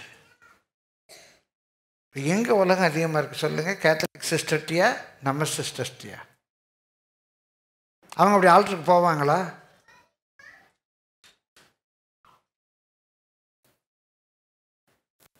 கற்பனை பண்ண முடியுதா? இன்றைக்கு நிறைய பாஸ்டர்மா, யங் பாஸ்டர்ஸ் அம்மா, அவன் தான் நிறைய க்ரௌடு வருங்கிறாங்க. எதுக்கு? அவன் பிரசங்கத்தை பார்க்க வர்றாங்களா, அவன் ஸ்கின்னை பார்க்க வர்றாங்களா? எதை காட்டி க்ரௌடை கூட்டுறாங்க? பிரியமானவர்களே, அவர் சொல்கிறாரு, நான் உங்களை திரும்ப சேர்த்துக்கிறேன். இஸ்ரவேல் அவங்க நிறைய அக்கிரகம் பண்ணிட்டாங்க. யூதா, உன் சிஸ்டர் செஞ்சதை விட நீ மோசமாக போயிட்ட. உன் சிஸ்டர் இஸ்ரவேல் செஞ்சதை விட யூதா நீ ரொம்ப மோசமாக போயிட்ட. நான் உங்களை திரும்ப ஆசீர்வதிக்கிறேன். நீங்கள் என் ஜனம்தான், என் நாமம் தரிக்கப்பட்ட என் பிள்ளைங்க, உங்களை நான் ஆசீர்வதிக்கிறேன். நான் ஒரே ஒரு கண்டிஷன், இந்த நரகலான விக்கிரகங்களெல்லாம் தூக்கி தூர போட்டுட்டு ஆதி பெந்தெகோஸ்து விசுவாசத்துக்குள்ளே, ஆதி அப்போஸ்தல சத்தியத்துக்குள்ளே, இயேசு கிறிஸ்து அப்போஸ்தலர் கொடுத்த உபதேசத்துக்குள்ளே நீங்கள் வாங்க, நான் உங்களை ஆசீர்வதிப்பேன்னு கர்த்தர் சொல்கிறாரு. கரங்களை தட்டி கர்த்தரை ஸ்தோத்திரிப்போமா. பிரியமானவர்களே, ஆண்டவர் சொல்கிறார், நம்ம யாரை ஃபாலோ பண்ணுறோம், எந்த ஸ்டைல் நமக்கு இருக்குது. 3 காரியம். ஒன்று எகிப்து. எகிப்து பாவ வாழ்க்கையை காட்டுது, ரட்சிக்கப்படாமல் இருந்த காலத்தை காட்டுது. எவ்வளோ ரட்சிக்கப்பட்டீங்க, ஞானஸ்நானம் எடுத்துட்டீங்க, பரிசுத்தாவின் அபிஷேகத்தை பெற்றுட்டீங்க. இப்போ ஆண்டவர் உங்களை கானானுக்குள்ளே கொண்டு வந்திருக்கிறார். அங்கே உள்ள கானானிய ஜாதிகளை விலக்கி அவங்களுடைய வழிபாட்டு முறைகள் தவறு என்று சொல்லி இன்னொரு வழிபாட்டு முறையை உங்களை கொடுத்து கொண்டு வந்திருக்கிறார். எகிப்திலிருந்து வந்தவர்கள் இந்த கானானியரை பின்பற்றாதீங்க. 3வது ஒரு இனம் இருக்குது, வெளியே, சபைக்கு வெளியே, உலகம், உலக வேஷம், பாபிலோன், பாபிலோனிய ஆவி. எகிப்து தப்பிச்சிட்டோம், கானானிய ஸ்பிரிட்டுக்கு இடம் கொடுக்காதீங்க. பாபிலோனிய ஆவி உங்களுக்குள்ள வராமல் பாருங்க. உங்களுக்கு பாபிலோனிய ஆவி வறுமையானால், பாபிலோனுடைய லைஃப் ஸ்டைல் உங்களுக்கு இன்ட்ரெஸ்ட் வறுமையானால், ஆண்டவர் எகிப்துக்கு உங்களை திரும்ப அனுப்ப மாட்டார். நல்லா கவனிங்க. எனக்கு பாபிலோனில் அப்படியே கொஞ்சம் இன்ட்ரெஸ்ட், ஐயோ அப்படி இருக்கணும், அப்படி உடுத்தணும், இதில் என்ன தப்பு இருக்குது, அவங்கெல்லாம் கற்று எவ்வளோ உபயோகிக்கிறாரு, நான் கூட அப்படி ஒரு 10 மோதிரம் போட்டுக்கிறேன், எனக்கு ஒரு இன்ட்ரெஸ்ட் அப்படி பண்ணும்போது அப்படி பளிச்சுங்க, நான் போட்டு அந்த மோதிரம் அப்படி ரொம்ப பிரைட்டாக இருக்குமா. ஒரு பெரிய கிணத்துக்குள்ளே விழுந்துருச்சு, எங்கள் அண்ணன் போட்டிருந்தாங்க அந்த மோதிரம், அதான் அப்புறம் என்ன கொடுத்தாங்க, கிணத்துக்குள்ளே விழுந்துருச்சு. அந்த கிணத்துக்குள்ளே எட்டி பார்த்தா அந்த மோதிரம் இருக்க தெரியுது, அவ்வளோ பிரைட்டு. அந்த மோதிரத்தை அப்படி போட்டு அப்படியெல்லாம் ஏசு ஏசு ஏசு அப்படின்னு அப்படியே பளிச்சு நல்லா இருக்கும்ல, சே போட்டுக்கலாமே, ஒரு பிரேஸ்லெட் போட்டால் நல்லா இருக்குமே. எனக்கு உலகம் கொஞ்சம் வருமானால் ஆண்டவர் பார்ப்பார், ரைட் போ உலகத்துக்கு. எப்படி உலகம் எனக்குள்ள ஆண்டவர் அனுமதிப்பார், ஒரு கிஃப்ட் வரும், என்னன்னு திறந்து பார்த்தா அதில் ஒரு பிரேஸ்லெட், ஆண்டவரை அனுப்பி வைத்திருக்க கர்த்தாவே உமக்கு ஸ்தோத்திரம், நான் இது போடுவது உமக்கு சுத்தமாக இருக்கிறது ஆண்டவரே, ஹல்லேலூயா. வெட்கம். நாம் பாபிலோனுக்கு இடம் கொடுத்தால் ஆண்டவர் பாபிலோனை அனுப்பி வைப்பார். நீங்க பாபிலோன் ஆவிக்கு இடம் கொடுத்தீங்கன்னா பாபிலோனுக்கே உங்களை அனுப்பி விடுவார். அந்த லைஃப் ஸ்டைலுக்கே போ, உன் பிள்ளை போட்டு, உன் பொண்ணு போட்டு, உன் பையன் போட்டு, உன் குடும்பம் போட்டுன்னு சொல்லி அனுப்பிடுவார். அந்த தண்ணி தானே இச்சித்தப்போ, ஆனாலும் அவர் நம்ம மேல் வைத்த அன்பை மாற்ற மாட்டார். இப்போ சொல்கிறேன், நான் அவனை திரும்ப சேர்த்துக்கிறேன், ஆனால் அந்த நரகலான விக்கிரகங்கள், அந்த பழக்க வழக்கங்களெல்லாம் நீ விடுறதுக்கு என்ன செய்ய, ஆயத்தமாய் இரு.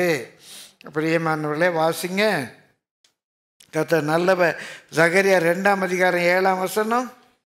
பாபிலோன் குமாரத்தினிடத்தில் குடியிருக்கிற சீயோனே, உன்னை விடுவித்துக்கொள், பிற்பாடு மகிமை உண்டாகும் என்று. பிரியமானவர்களே, இப்போ இந்த சீயோன் குமாரத், சீயோன் என்பது உன்னதமான ஒரு பெந்தேகோஸ்தே அனுபவம். இந்த சீயோன் குமாரத் இப்போ நிறைய பேர் அடிச்சுக்குவாங்க, நாங்கள் தான் சீயோன், நாங்கள் தான் சீயோன், நாங்கள் தான் சீயோன். ஆவிக்குரிய ஒரு சபைக்கு பேர் சீயோன். நம்ம சீயோன் மலையின் இடத்துக்கு வந்திருக்கிறோம். சீயோன் மலையில் ஆட்டுக்குட்டியானரோட நம்ம நிற்கிறோம். இன்றைக்கு இருக்கிற இந்த பெந்தேகோஸ்தே சபை சீயோன் குமாரத்தி, நாங்கள் தான் சீயோன், நாங்கள் தான் சீயோன், நாங்கள் தான் சீயோன் சொல்ல சீயோன் குமாரத்தி எங்கே உட்கார்ந்து இருக்கிறா? திரும்ப வாசிங்க. சீயோன் குமாரத்தி, பாபிலோன் குமாரத்தின் குடியிருக்கிற சீயோனே, அவ பாபிலோன் குமாரத்தின் இடத்துல குடியிருக்கிற சீயோன். இது சீயோன் தான். சீயோன் எங்க இருக்கு? பாபிலோன் குமாரத்தின் இடத்துல குடியிருக்கிற சீயோன். ஆண்டவர் அன்பா சொல்றது, பாபிலோன் குமாரத்தில் குடியிருக்கிற சீயோனே, உன்னை விடுவித்துக்கொள். அப்போ அது கர்த்தருடைய மகிமையை காணும். எருசலேமிலிருந்து நம்ம மன்னிக்கும், எகிப்திலிருந்து வெளியே வந்தால் போதா. It's not enough that we come out of Egypt. It is not enough that we are keeping ourselves away from the lifestyle of Canaan. We should not sit among the daughters of Babylon. பாபிலோனிய பழக்க வழக்கத்துக்குள்ளே போய் உட்காந்துக்கிட்டு அந்த pastor செய்கிறார், இந்த pastor செய்கிறாரு, இவங்க தலையை விரிச்சிட்டு ஆடுறாங்க, அவங்க தலையை விரிச்சு போட்டு ஆடுறாங்க. அதனால் அதெல்லாம் சரி, அதெல்லாம் ஒன்றும் தப்பு இல்லை, என்ன அழகாக பாடுறாங்க. பிரியமானவர்களே, இந்த தாடியை மெயின்டைன் பண்ண 4000 ரூபா ஆகுதாங்க. அவ்வளோ என்னங்க தாடினா? அதுக்கு ஷாம்பு இருக்குதான், அதுக்கு தனியாக ஒரு ஸ்டைலிங் ஜெல் இருக்குதான். அடப்பா, இந்த மயிரை மெயின்டைன் பண்ண இவ்வளோ காசா? 4000 ரூபாயும் அதை மெயின்டைன் பண்ணுறதுக்கு. இங்கே இருக்க இதெல்லாம் எத்தனை சல்லுக்குதோ தெரியல. கேட்டால் பிளேடு வாங்க காசு இல்லைங்கிறாங்க. பாவம், அதுக்கு தனியாக ஒரு ஃபண்டு சேர்க்கலாம், பிளேடு வாங்க காசு இல்லாதவங்களுக்கெல்லாம் வாங்கி கொடுக்கறதுக்கு. பிரியமானவர்களே, யோசித்து பாருங்க, நம்ம என்ன ஸ்பிரிட் இருக்கு. அதனால தான் நம்ம வாசிக்கிறோம். ரெவலேஷன் 18:4 வாசிங்க. ரெவலேஷன் 18:4. பின்பு வேறொரு சத்தம் வானத்திலிருந்து உண்டாக கேட்டேன். அது, என் ஜனங்களே, நீங்கள் அவளுடைய பாவங்களுக்கு உடன்படாமலும் அவளுக்கு நேரிடும் வாதைகளில் அகப்படாமலும் இருக்கும்படிக்கு அவளை விட்டு வெளியே வாருங்கள். அவளுடைய பாவம் வானபரியந்தம் எட்டினது, அவளுடைய அநியாயங்களை தேவன் நினைவு கூர்ந்தார். அவள் உங்களுக்கு பலன் அளித்தது போல. பெரியமான வசன விளக்க நேரம் இல்லை. என் ஜனமே பாபிலோன் விட்டு வெளியே வா, பாபிலோன் விட்டு வெளியே, உலக வேஷத்துலேருந்து வெளியே வா. அதனால தான் நம்ம வாசிக்கிறோம். தீமோத்தேயில் சொல்கிற ரொம்ப அருமையான எனக்கு பிடித்த ஒரு வசனம். 2 தீமோத்தேயு 2ஆம் அதிகாரம் 22. ஈஸியாக 2:2:2 2 தீமோத்தேயு 2:22 வாசிங்க. அன்றியும் பாலியத்துக்குரிய இச்சைகளுக்கு நீ விலகி ஓடி சுத்த இருதயத்தோட கர்த்தரை தொழுது கொள்கிறவர்களுடனே நீதியையும் விசுவாசத்தையும் அன்பையும் சமாதானத்தையும் அடையும்படி நாடு. இதை விட்டு விலகு, அதில் சேர். Leave cleave, leave from this, cleave to that. ஒரு பாலியத்தில் சில இச்சைகள் வரும். எப்படி ஸ்டைல் பண்ணணும், எப்படி ரிபல்லியஸாக இருக்கணும். அது காலேஜுக்கு போனால் படிக்கிறத விட பஸ் மேலே ஆடி பஸ் டே கொண்டாடுறது தான் காலேஜ் என்ஜாய் பண்ணுறது. என்ன பாஸ்டர் அது போய் வேண்டாங்கிறாரு? நான் காலேஜ் படிக்கிறது எதுக்கு? படிக்கிறதுக்கா போகிறோம்? என்ஜாய் பண்ணுறதுக்கு. அப்படி ஃப்ரெண்ட்ஸோட சுற்றணும், கட்டடிக்கணும், மால் போகணும். இந்த ஏஜில் என்ஜாய் பண்ணாமல் எந்த ஏஜில் என்ஜாய் பண்ண போகிறோம்? அப்படி ஃப்ரெண்ட்ஸ் இருக்கணும், அப்படி அந்தந்த ஃப்ரெண்ட்ஸும் வரணும். ஒரு பாலியத்துக்குன்னு சொல்லி ஒரு இச்சை இருக்குது. அப்படி அதை லெக்சரர்ஸை எதிர்க்கணும், டீச்சர்ஸை எதிர்க்கணும். நான் தான் பெரிய ரவுடி மாதிரி தென்னாவட்டா நடக்கணும். இதெல்லாம் பாலியத்தில் வரக்கூடிய இச்சை. நான் யாரும் அதெல்லாம் பயப்பட மாட்டேன், அவன் சொன்னால் நான் கேட்க மாட்டேன். பாலியத்தில் வரும். இந்த காலேஜே த்ரில் என்ன, அப்படி இந்த பஸ் டே கொண்டாடி பஸ் மேலே ஏறி டான்ஸ் ஆடி, சும்மா பஸ்ஸில் ஏறி சீட்டில் உட்காந்துருப்பான்னு அது என்ன பெருசாக கிளறு கட்ட கூட அப்படி உட்காரும். நான் அப்படி பஸ் மேலே ஏறி டான்ஸ் ஆடணும். அதெல்லாம் விட்டு விலகு. அதை விட்டு விலகி ஓடி இதோட ஜாயின் பண்ணிக்கும். சுத்த இருதயத்தோடு தேவனை தேடுகளோடு கூட ஜாயின் பண்ணிக்கும். ஆண்டவங்களை ஆசீர்வதிப்பாங்க. இன்னைக்கு கர்த்தருடைய கரத்தில் பிரியமானவர்களே கனத்துக்குரிய பாத்திரமாயிருப்பாய். இதை பேச எனக்கு அதிகாரம் உண்டு. என்னுடைய வாலிபத்தில் நான் ரட்சிக்கப்பட்டேன். ரட்சிக்கப்படும் முன்பாகவே கர்த்தருடைய கிருபை என்னை தாங்கினது. உலக பிரகாரமாக, பெருமைக்காக விளக்கத்துக்காக சொல்கிறேன். இப்போ Tamil ஃபாரமில் inter college secretary 8 காலேஜஸ்க்கு, ladies college உண்டு, மெடிக்கல் காலேஜ் உண்டு, 8 காலேஜஸ்க்கு சேர்ந்து தமிழ் ஃபாரத்துக்கு செக்ரட்டரியாக எவ்வளோ வாய்ப்புகள் உண்டு.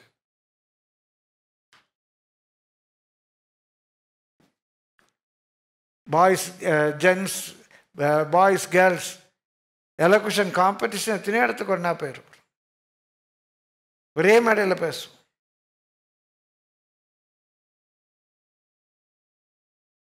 கர்த்தர் அன்றைக்கே காத்தார். உலக பிரகாரமாக ஸ்போர்ட்ஸில் இன்ட்ரெஸ்ட் உண்டு,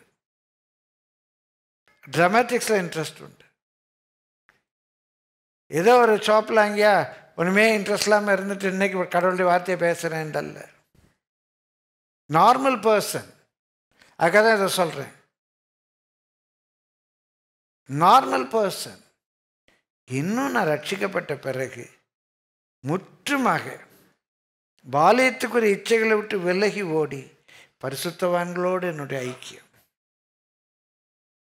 அருமையான சகோதரி சாராள்னு ஒரு ஜம்மா ஒரு காலகட்டத்தில் ஒரு ஊழியக்காரரை பேசும்போது, ராபர்ட் சைமனா என் பிள்ளையாச்சே அப்படின்னு சொல்லக்கூடிய ஒரு ஐக்கியம்.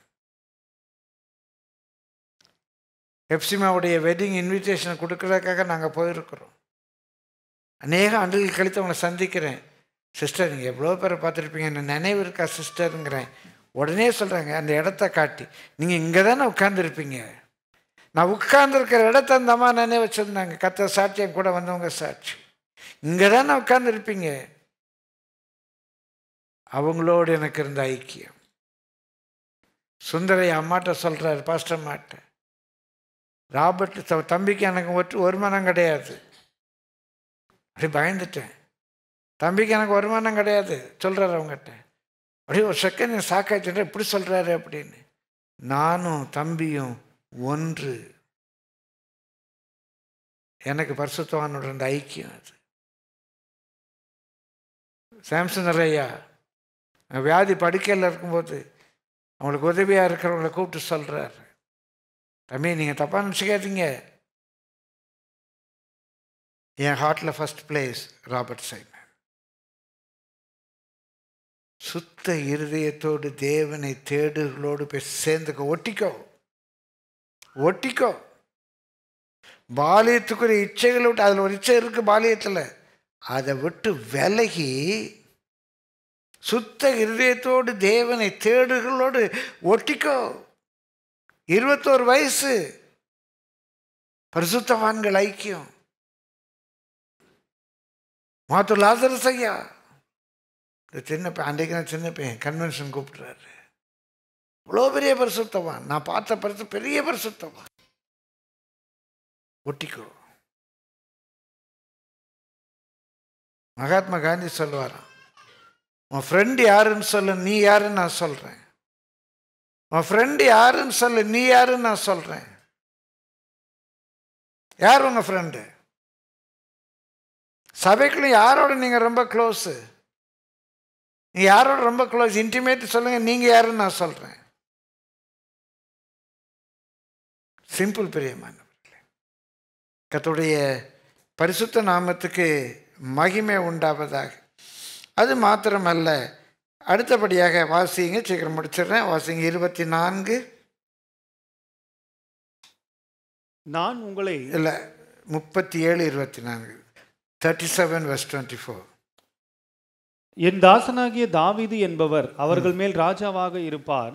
அவர்கள் எல்லோருக்கும் ஒரே மேய்ப்பர் இருப்பார். அப்பொழுது அவர்கள் என் நியாயங்களில் நடந்து என் கட்டளைகளை கைக்கொண்டு அவைகளின்படியே செய்து நான் என் தாசனாகிய யாக்கோபுக்கு கொடுத்ததும் உங்கள் பிதாக்களுக்கு குடியிருந்ததுமான அத்தேசத்திலே குடியிருப்பார்கள். அவர்களும் அவர்கள் பிள்ளைகளும் அவர்களுடைய பிள்ளைகளின் பிள்ளைகளும் அதிலே என்றென்றைக்கும் குடியிருப்பார்கள். என் தாசனாகிய தாவீது என்பவர் என்றென்றைக்கும் அவர்களுக்கு அதிபதியாய் இருப்பார். 2 குறிப்புகளை வேகமாக சொல்றேன். இயேசு தான் எனக்கு ராஜா. இயேசுடைய கட்டளைகள் தான் என்னுடைய கான்ஸ்டிடியூஷன். அவர் தான் என்னுடைய அதிபதி. அவர் தான் அவருடைய கமாண்ட்மெண்ட்ஸ். அவர் தான் எனக்கு ராஜா. என் மேலே முழு ஆளுகையும் இந்த வசனத்துக்கு தான் இருக்கு. அந்த நியமங்களில் நீங்கள் நடங்க. அவர் ராஜா. அவர் சில சட்டத்திட்டம் போட்டிருக்காரு. அவர் என்ன சட்டம் போட்டாரோ அந்த சட்டத்துக்கு நான் கீழ்ப்படுகிறேன். அவரை உங்களுடைய ராஜாவாக, உங்கள் மேல் முழு ஆளுகை செலுத்துகிறவராக எடுத்துக்கொள்ள. இந்த உலகத்தில் நம்ம இருக்கிறோம். இந்த உலக சட்டத்திட்டங்களுக்கு நம்ம கீழ்ப்படுகிறோம். அதே போல நமக்கு அவர் ராஜா. அவருடைய சட்டத்திட்டங்களுக்கு நம்ம கீழ்ப்படுகிறோம். அவருடைய வேதம் தான் என்னுடைய கான்ஸ்டிடியூஷன், என்னுடைய அரசியல் சாசனம். அவர் என்ன செய்யலாம்னு சொல்லியிருக்காரு அது செய்யலாம், என்ன செய்யக்கூடாதுன்னு சொல்லியிருக்காரு அது செய்யக்கூடாது. அவர் ராஜா. எனக்கு இன்றைக்கு அநேகர் இயேசுவை ஒரு ராஜாவாக, ஒரு தேவனாக, கர்த்தராக ஏற்றுக்கொள்வதற்கு பதிலாக அவரை ஒரு எரண்ட் பாய் மாதிரி, என் பையனுக்கு பொண்ணு பார்த்தா, என் பொண்ணுக்கு மாப்பிள்ளை பார்த்தா, எனக்கு நல்ல சுகம்தா, நான் காணிக்கை கொடுத்துட்றேன், காணிக்கை எங்கள் சாட்சி சொல்லிடுறேன், டாக்டர் ஃபீஸ் கொடுக்குற மாதிரி. ஆண்டவர் எனக்கு சுகம் தந்தால் நான் சாட்சி சொல்லுகிறேன். நான் ஆண்டவருடைய பொருத்தனை பண்ணேன். எவ்வளோ பெரிய பொருத்தனை பார்த்தீங்களா? சுகம் தந்தால் சாட்சி சொல்லுகிறேன். பிரியமானவர்களே, ஆண்டவர் என்ன செய்யணும்? எனக்கு சுகம் தரணும். ஆண்டவர் என்ன செய்யணும்? எனக்கு ஒரு பொண்ணு பார்த்து தரணும்.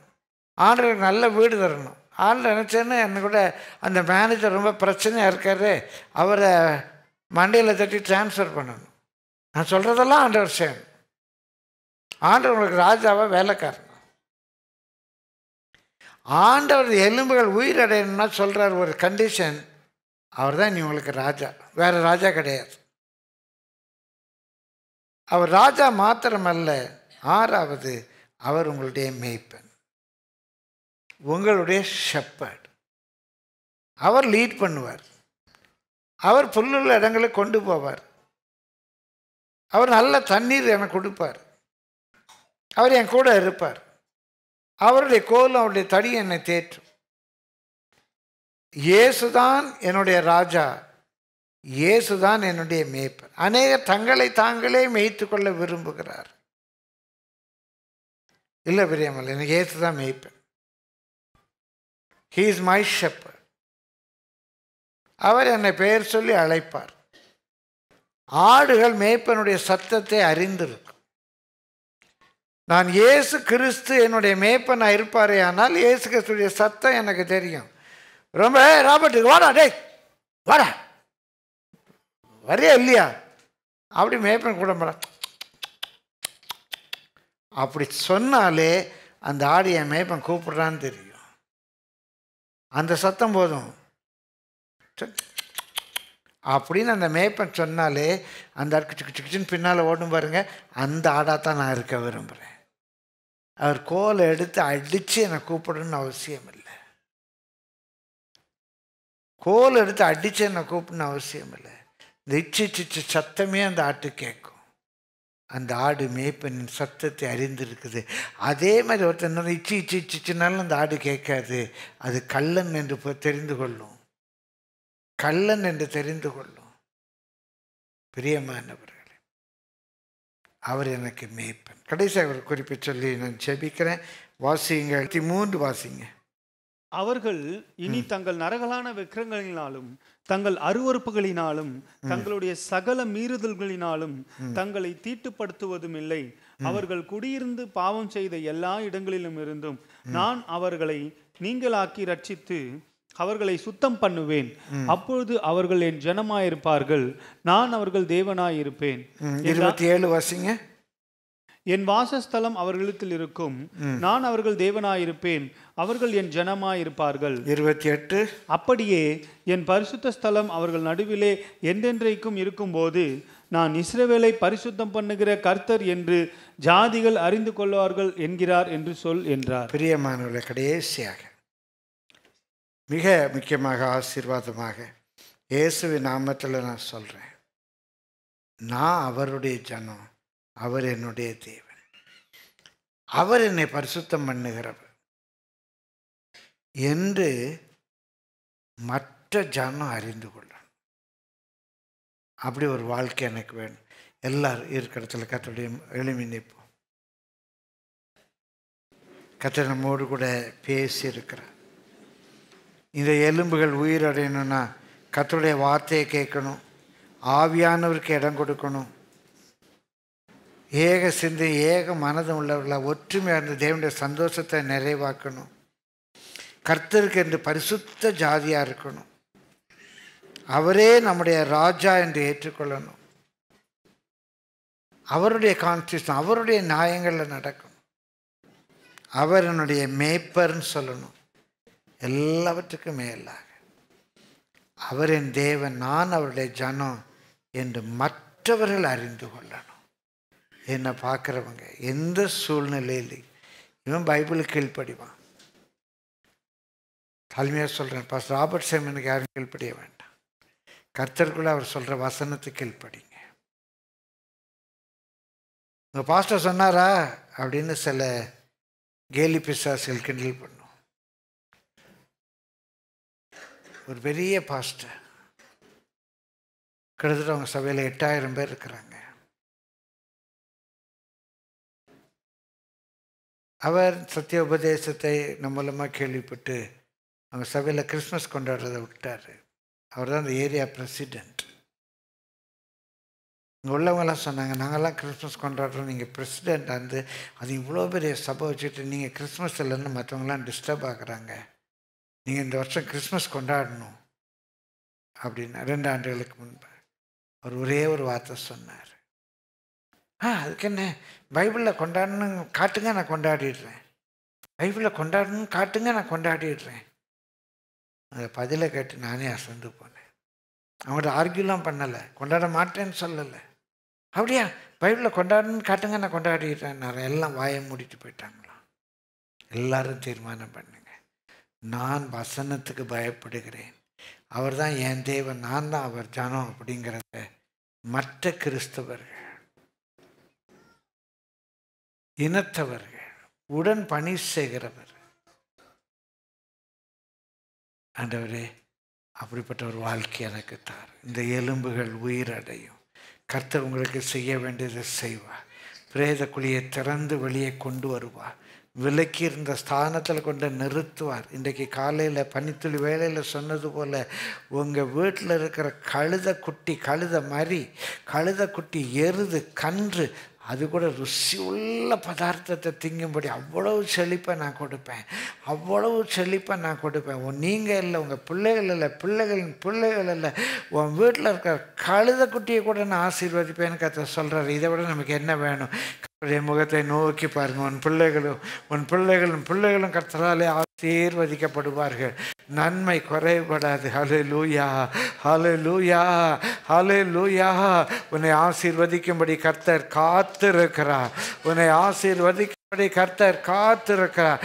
இந்த வேளையிலேயும் உண்மையாக இந்த உலர்ந்த எலும்புகள் உயிரடையும்படிக்கு, நம்ம எழும்பி பிரகாசிக்கும்படிக்கு, எந்த ஸ்தானத்திலிருந்து விழுந்தோமோ அந்த ஸ்தானத்தில் கொண்டு நிறுத்தும்படிக்கு கர்த்தர் இன்றைக்கு வைராக்கியம் கொண்டு எழுந்திருக்கிறார். கர்த்தர் எழுந்திருக்கிறார். God is risen. Hallelujah.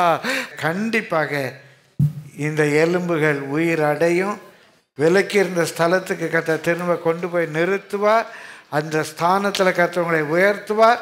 அவர் கொடுக்கிற செழிப்பு உங்கள் வீட்டில் இருக்கிற கழுத குட்டி கூட பெஸ்ட் ஃபுட் கொடுப்பார். அப்படி உங்களை கர்த்தர் ஆசீர்வதிப்பார். ஜெபம் பண்ணுவோம்.